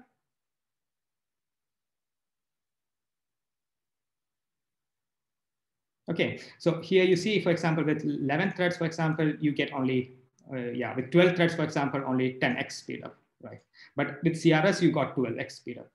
But speed up is not the entire picture, right? Because if you see the performance, if you observe this and compare it with CRS, you would get a picture similar to this. So what you see here, the blue line is the CRS code, which we did before for HPCG metrics. And with Celsius sigma, what happens is the single core performance is higher. And as you increase the number of threads after a certain number of threads, it starts to saturate the main memory bandwidth. And if you observe closely, you would see that it somehow reaches close to some saturation, because if you see even the speed up, you see, okay, it doesn't have like 12x speed up with 12 threads. So there some saturation is coming on, but it's a weak saturation, okay, for this setting right now. So always be careful that speed up is not the entire picture. So you have to observe the runtime or the performance, because higher speed up doesn't mean anything, right? So yeah, this is one lesson learned. And so now can we improve this? So this is a practical advice. So on A64FX, huge pages makes a big difference. And to use this huge pages with Fujitsu compiler, so when you have Fujitsu compiler, you can link it with libmpg library. So if you use Fujitsu compiler by default, it already links it under the hood. So you don't need to do it. But when you use other compilers like GCC, which we do right now, you have to link with the libmpg library. And if you do this, so let's see how to do this. So to do this, what you can do is you can tweak the configuration. So you can go to include gcc.mk. And what you need to do to link is basically, this is a library which you need to enable at linking, and it basically does some tracing, for example. And basically you need to, when linking, you have to provide this line of code, right? And enable, enable libmpg, which is, so yeah, enable libmpg, so lmpg. So if you do this and type make, let's also make it verbose, the make, so we can see where it's being linked. Yes, so you see here, for example, when linking, I provide this command and also I tell, okay, link it with lmpg. So on A64FX, this makes real big difference. So if I run this again, for example, with single core, for example, so without huge pages, it was 2.83 gigaflops per second. Yeah, now the performance again increases. And this is not just a slight increase, but this is a significant increase in performance when you use huge pages with A64FX. So more on this can be found here. So we observed that when you link with huge pages, some cache hierarchies can overlap and stuff. So more on this can be found in this paper, so which is already accepted for, yeah. So basically, in general, it's a good idea to use or to link with this library for streaming codes. And yeah, comes back to the question, what happens when you have more than one node? For example, if you need to run it on the entire node, which consists of multiple node domains, if you use this, let's see, if you just run this, so basically with one CMG, I got almost 30 gigaflops per second, right? Why doesn't my mouse work anymore? Okay, yeah, I got almost 30 gigaflops per second on one CMG. So with 4 CMG, I would expect something around 120 gigaflops per second, right? But yeah, the performance decreases if you don't. So if you just run it with 48 cores, the performance decreases. The problem here is that with Fujitsu compiler, as was mentioned previously in the discussion, that it doesn't use by default the first touch policy. It uses something, it prepages all the allocation to the first CMG. Okay, so to CMG 0. So in order to enable first touch, you have to, when using Fujitsu compiler, you have to export this environmental variable. So if you do this and run,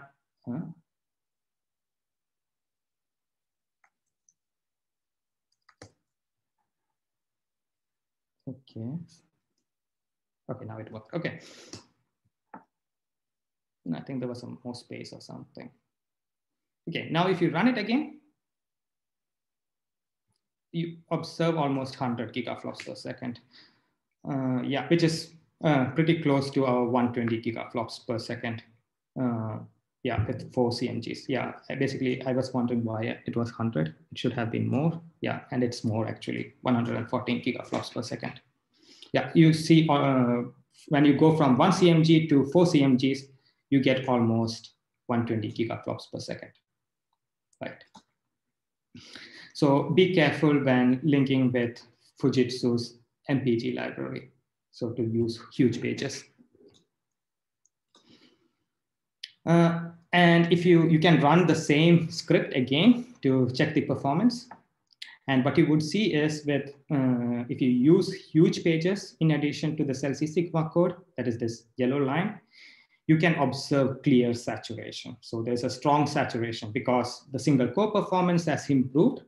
And now the performance can scale until it hits the main memory bandwidth. And you see clearly this strong saturation. Okay. And yeah, but basically, at the end, if you're using the one socket or full node, it doesn't matter because at the end, even without using huge pages, in this case, for this particular matrix, you reach almost 30 gigaflops per second. So you almost saturate the main memory bandwidth. But one should add there are worse matrices than HPCG. Exactly. So there are worse matrices than HPCG where huge pages might have significant impact, right? True. Okay, so now so we saw, okay, there might be saturation with main memory bandwidth here. So let's measure with liquid whether it actually saturates the main memory bandwidth, okay? So for this, what we need to do is insert liquid markers. So this was explained just now by Thomas. So basically, I have already inserted the markers. Basically, you see, let me highlight it. Okay, I include liquid.h, right? And this, okay, wait.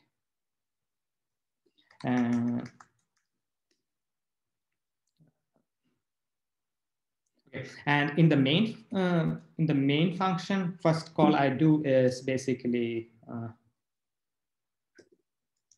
first call which I do is liquid marker init. So I initialize the liquid marker, and in the code, what I do is basically for benchmarking. Let's see. Yeah, I call a macro called perfrun where the SpMV kernel is executed. Okay, so let's see the perfrun macro. And in the perfrun macro, what I see is I have a liquid marker start and liquid marker stop. And this is also the perfect example, like what Thomas explained. For example, if you have a library call or call which you can't modify, for example, you can also insert liquid marker start. And what you need to do is just make sure that liquid marker start is called within a parallel region. So it need not be the same parallel region for the kernel and the liquid marker start. Okay, so I do this separately. So I invoke a parallel region and call liquid marker start, and I close the parallel region. And then I call the kernel SpMV, and the parallelization for SpMV is done within the kernel. Okay, so pragma OMP parallel 4 is done within this kernel again. And at the end for stopping, I again do it in a parallel region. And at the end of the main, I close or finalize all the liquid calls by using liquid marker close. And at this point, it should print the report. Okay, so much for the code. And yes, so we saw how to insert the liquid markers. Now, yeah, this is the new source me. So you can source this link. And if you do this correctly, you should probably be able to use liquid. Just have a try. So there's something, yeah. So just have a try if this works now. So if you source this correctly, everything should work. Also, it would be advisable to use it in a fresh shell. So not with module load liquid, which you did before. So open a fresh shell and source this. And after this, as Thomas mentioned, the performance copilot is running on the background, and we have to stop this. So let me source this first.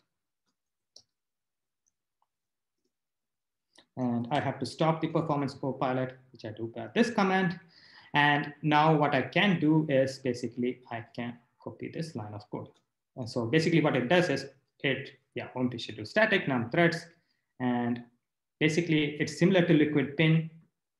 So instead of likwid-pin, I use likwid-perfctr, and -m is, I specify -m so that only regions, marked regions are counted. And I want to measure the main memory bandwidth. And for this, I use the mem group in liquid. And yeah, I specify only on one socket, so 0 to 11. Copy. Right. Yeah, the good thing about liquid is, that's not good. What happened? Space between dash and C. Okay, good. Okay, thank you, thanks. Yeah, remember to specify capital C, because then only the likwid-perfctr will pin your course, else it runs without pinning the course. So if you want to pin, use capital C. If you don't want to pin, you can use small c. But we want to pin, so we use capital C. Okay, and on one core, I get, this was also observed before. On one socket, I get 30 gigaflops per second for Celsius Sigma code. And let's make it smaller, right? And what you see here is the table for SpMV A64FX, because this was the region name that I specified. And yes, so the first table is the runtime and the call count. And the second table is the row counters and their statistics. So the statistics of the row counters, so the row events, so not counters, so the row events. So their statistics. And finally, this is the thing, this is the table which most of you might be interested in. So these two tables, something, for high level users, these are more important, right?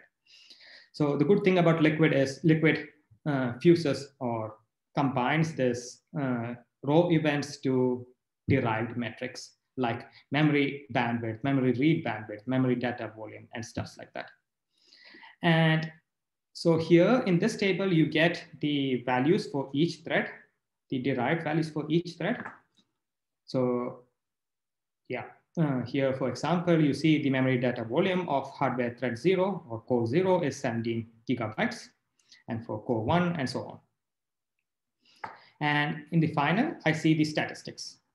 For memory bandwidth, the important value is the sum of all the bandwidth, which is drawn by all the cores. And this is reported as 210 gigabytes per second. And this is pretty close to what you can actually, so the achievable stream memory bandwidth on 1 CMG of A64FX. So I think with stream, you get something around 215, 216 or something, but this is pretty close. So you see that our SpMV code with Celsius sigma actually saturates the main memory bandwidth, right? So this is a clear indication. And now, for performance modeling, you can also derive code balance, for example. So Georg mentioned, for example, the code balance is nothing but the total data volume divided by the performance, right? So what you can do is I can divide the, total bandwidth. Sorry. Total bandwidth divided by the total performance. So let me copy the total bandwidth. This is in megabytes per second. I convert into gigabytes per second, and I divide by gigaflops per second. So we get bytes per flop. And we see in this case, I get almost 6.8 bytes per flop for this HPCG matrix. And this is pretty close to what you would observe. What you would observe with the optimal. So the optimal code balance is pretty much close.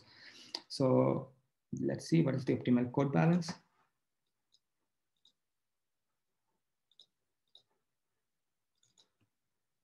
Yeah, so optimal code balance is basically 6 by beta, and beta in this case is close to 1 because there is very less filling, because this is almost, there is no filling.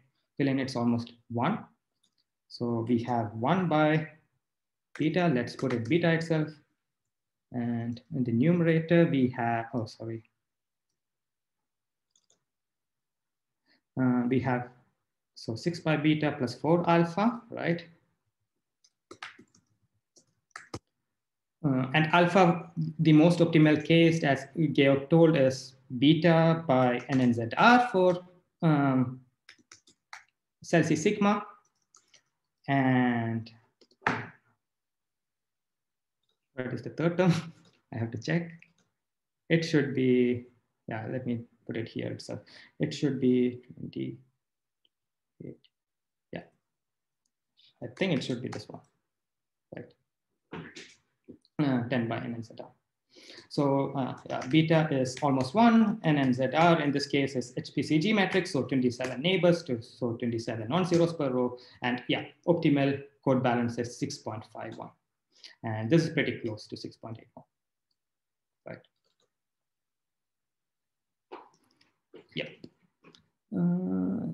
Actually, you don't have 8 plus 2, but 2 by C. So I forgot to divide by 8 plus 2 by 32 because that's our value. So 6.44. So this value, so you will see the measured balance is 6.81 divided by the optimal. It's a deviation of just 5% or 6% to say. So HPCG code, it's good and it saturates the main memory bandwidth.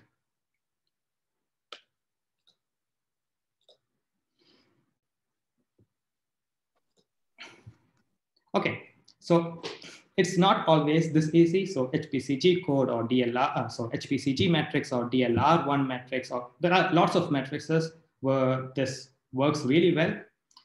But for example, in publicly available matrix collection, there are some matrices that don't work very well.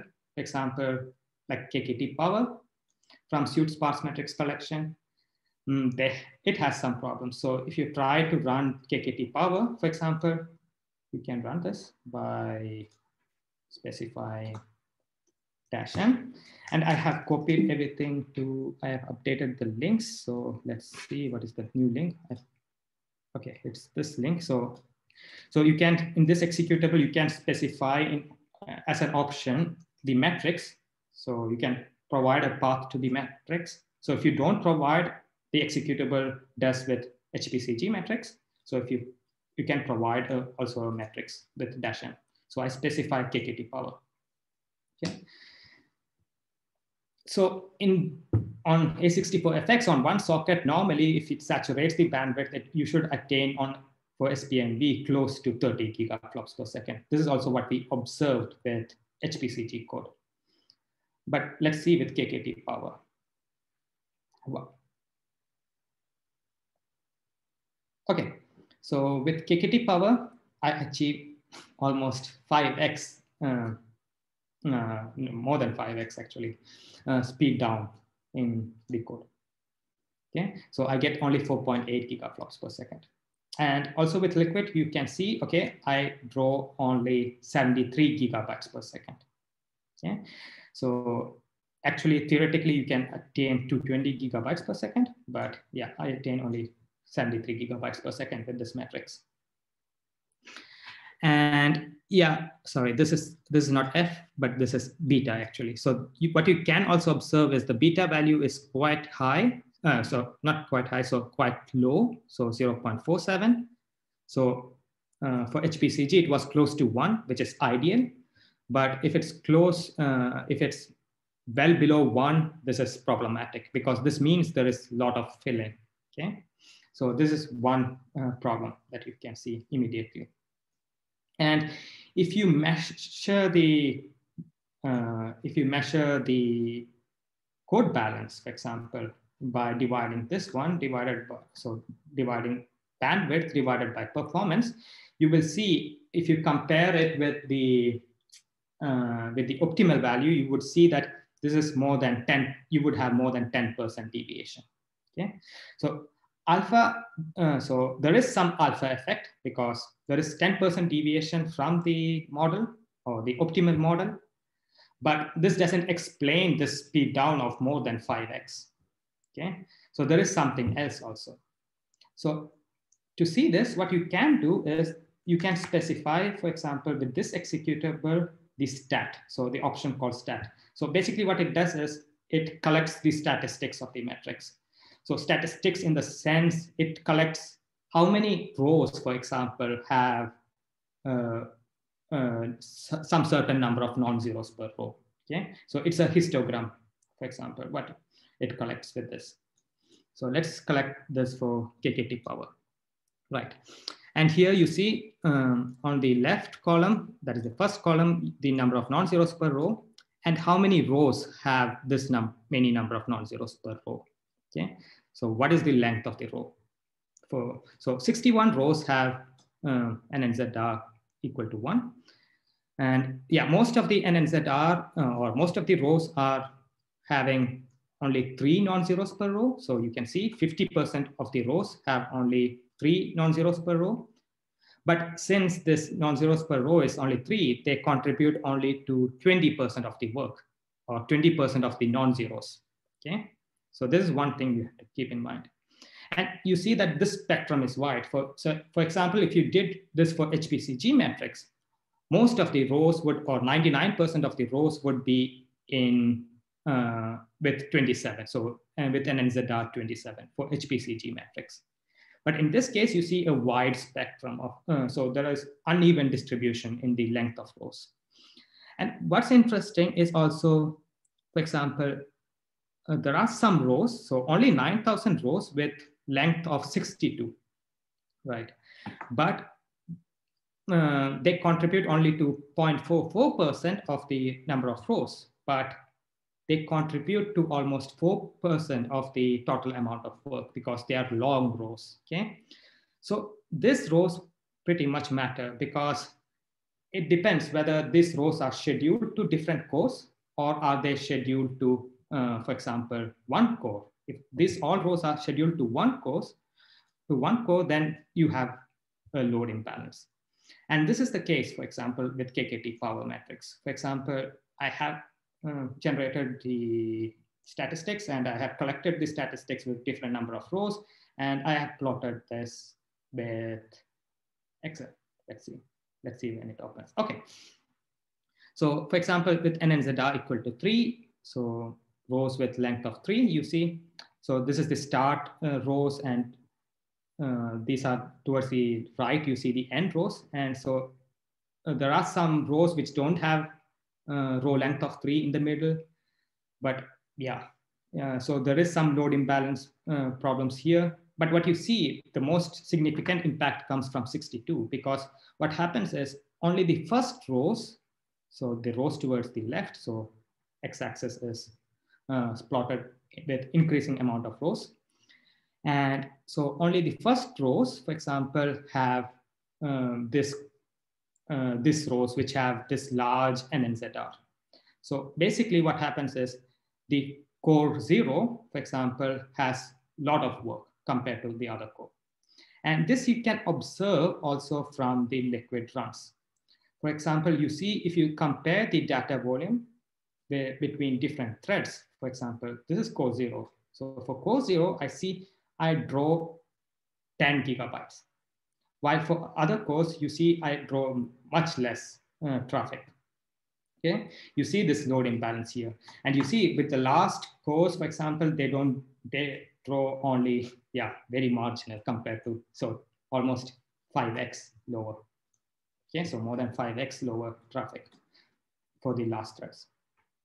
Right, so there's a load imbalance. So what you can do to fix load imbalance to a certain extent is what Thomas showed with a triangular matrix vector multiplication. So for example, you can specify a chunk size. So you can split, or you can make the chunk size smaller and give it to different threads. This will work to a certain extent. Let's see. So previously, remember, we had 4.8 gigaflops per second. Let's see with the new one. Right. Running.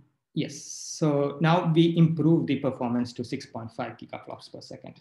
So you can play around with the scheduling strategy, and maybe you can find a much better scheduling strategy, right? So yeah, you can play around. So the main problem here is the load imbalance for KKT power metrics. And still, even with this value, you can't saturate the main memory bandwidth. So you attain almost 50%, but not much. So we will have to, look into dig further to see what's the problem again. Okay. Right. So there are some questions in the chat. Let me see. Okay. Basically, that's it. Basically for demo. So if there are any questions, please feel free to ask. So Christie, could you maybe recap what you had to do to get huge pages working? And could you also comment on where the benefit's coming from? Is it just from the TLB, or does it have some impact on cache conflicts? Yes, so basically to enable huge pages, what you need to do is basically link with the script, right? So it's on OOKAMI also the same. So also on Fujitsu, so on the Fugaku supercomputer, it's the same path actually. So it comes with the Fujitsu compiler. So you can link with the script using this command, and also specify the path to the library, and just that's it basically. That's it basically. You don't need to do any other changes, because this is this traces the calls to malloc and stuff, and basically it intercepts these calls and it modifies it. Okay. Is it possible to do that with an LD preload, or we have to do it on the link step? I think it should be possible, but I'm not sure. So okay. But check in the documentation, because I found this documentation with the Fugaku supercomputer. So it was this one. So it worked also here also. So okay, maybe. Great. Well, thank you. Yeah, and it puts more than on the huge pages than just the allocations. So it puts also the text section and data section of the binary on the 2 megabyte pages. That's true. That's true. Yeah. So here, that's true. Yeah. Yeah. So it changes from 64 kilobyte to 2 megabyte pages. with this, but yeah, it puts text section, that's true. Yep, and what it does basically, yeah, we can't pinpoint to exactly why this is happening, but let's see, where's that paper? Okay. So basically what we observed was, for example, if you use huge pages, the data transfer between the caches can overlap. Like for example, here, this was in the paper, for example, you see the last column. So if you see my pointer, so here it's the memory transfer. And this is the L2 transfer. And you see the L2 and memory transfers can perfectly overlap if you use huge pages, okay? But if you don't use huge pages, they don't overlap to some certain extent, for example. So this is one of the reasons why your single core performance boosts when you use huge pages, right? But I can't pinpoint why this is happening. Yeah, but this is the effect what's happening, but I can't pinpoint why this is happening, right? Interesting, thank you. So these pictures are actually a visualization of the ECM performance model for this machine. So as you might have guessed, we could go on for hours and hours. Well, it's fascinating stuff.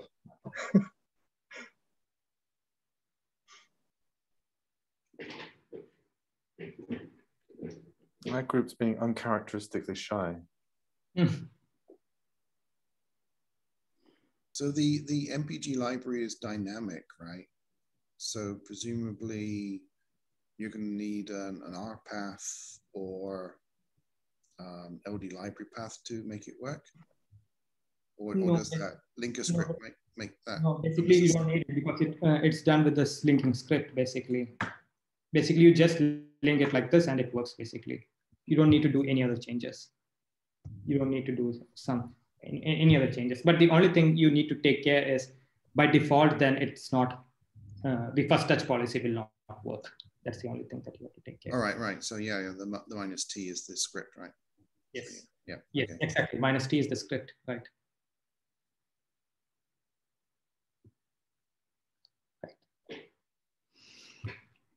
Are there any other questions?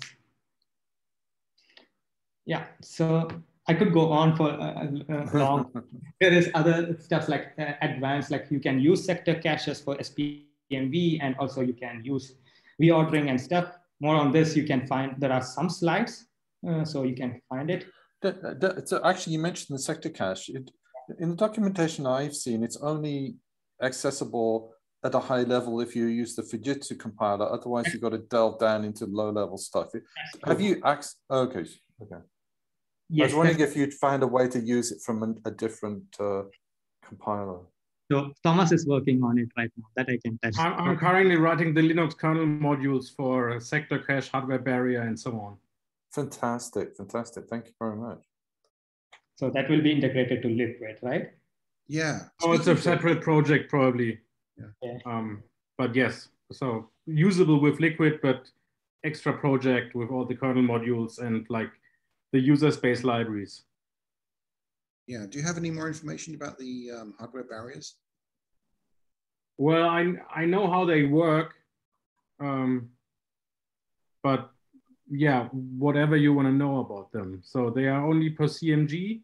Over CMGs, you have to do like a manual barrier or your own barrier. And it's a separate register. So it's separate registers for each CMG. The only documentation I've seen about is the HPC extension. For exactly, and there is everything in. It's just like not written well. Okay, right. Okay. Yeah, so the whole logic is inside this documentation, and that's the only one I use for the kernel modules as well. Oh, okay, cool. Even with Fujitsu compiler, with the pragmas, so I experimented like 2 months back with that time's latest compiler. You needed to hack to get the sector cache working. Okay, so it was not pretty straightforward. Christie, do you have some numbers? What is barrier time with and without hardware barrier? Yes, I have it. So there is this advanced slide, so you can refer it afterwards. So let's see where it is. I'm sharing it right now, so you should see it. Okay, then I'm not in. So do you see this hardware barrier slide? Yes, now I see. Yeah, we do now. Okay, so this is the cost of the barrier versus number of active cores with hardware barrier versus active weighting, so software-based barrier. And you see especially, well, the hardware barrier only works within 1 CMG. Beyond 1 CMG, it's software-based.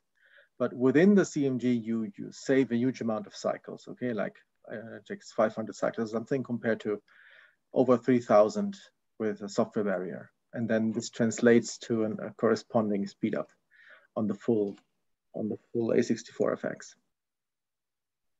So if for small problems, if the barrier overhead is really your problem, then this may help a lot. Interesting. And also, maybe Georg, you could show the sector cache benefit, like for SpMV, like this one. For moderate cache, for moderate sizes of metrics, you see some benefit from sector cache.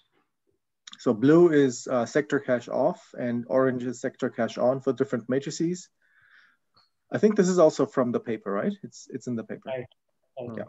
And how are you actually, I mean, the sector cache, as I understand it, is basically you're controlling the policy and you can almost use it as software managed cache. How are you actually using it? So basically what you do is you allocate two sectors, like for SpMV, for example, if you have a matrix and a vector, matrix normally don't have any reuse, right? But vector can have potential reuse. So the blue, yeah, this one. So basically what you do is you allocate a small sector. So you can use pragma for that. And you can allocate, okay, I allocate 2 ways, for example, for metrics. So 2 ways of the cache for the metrics. And basically, I think the cache has 14 ways. So the rest of the rest 12 ways goes for the vector. And this means the vector enjoys a bigger space than the metrics in the cache. So Okay, yeah, right.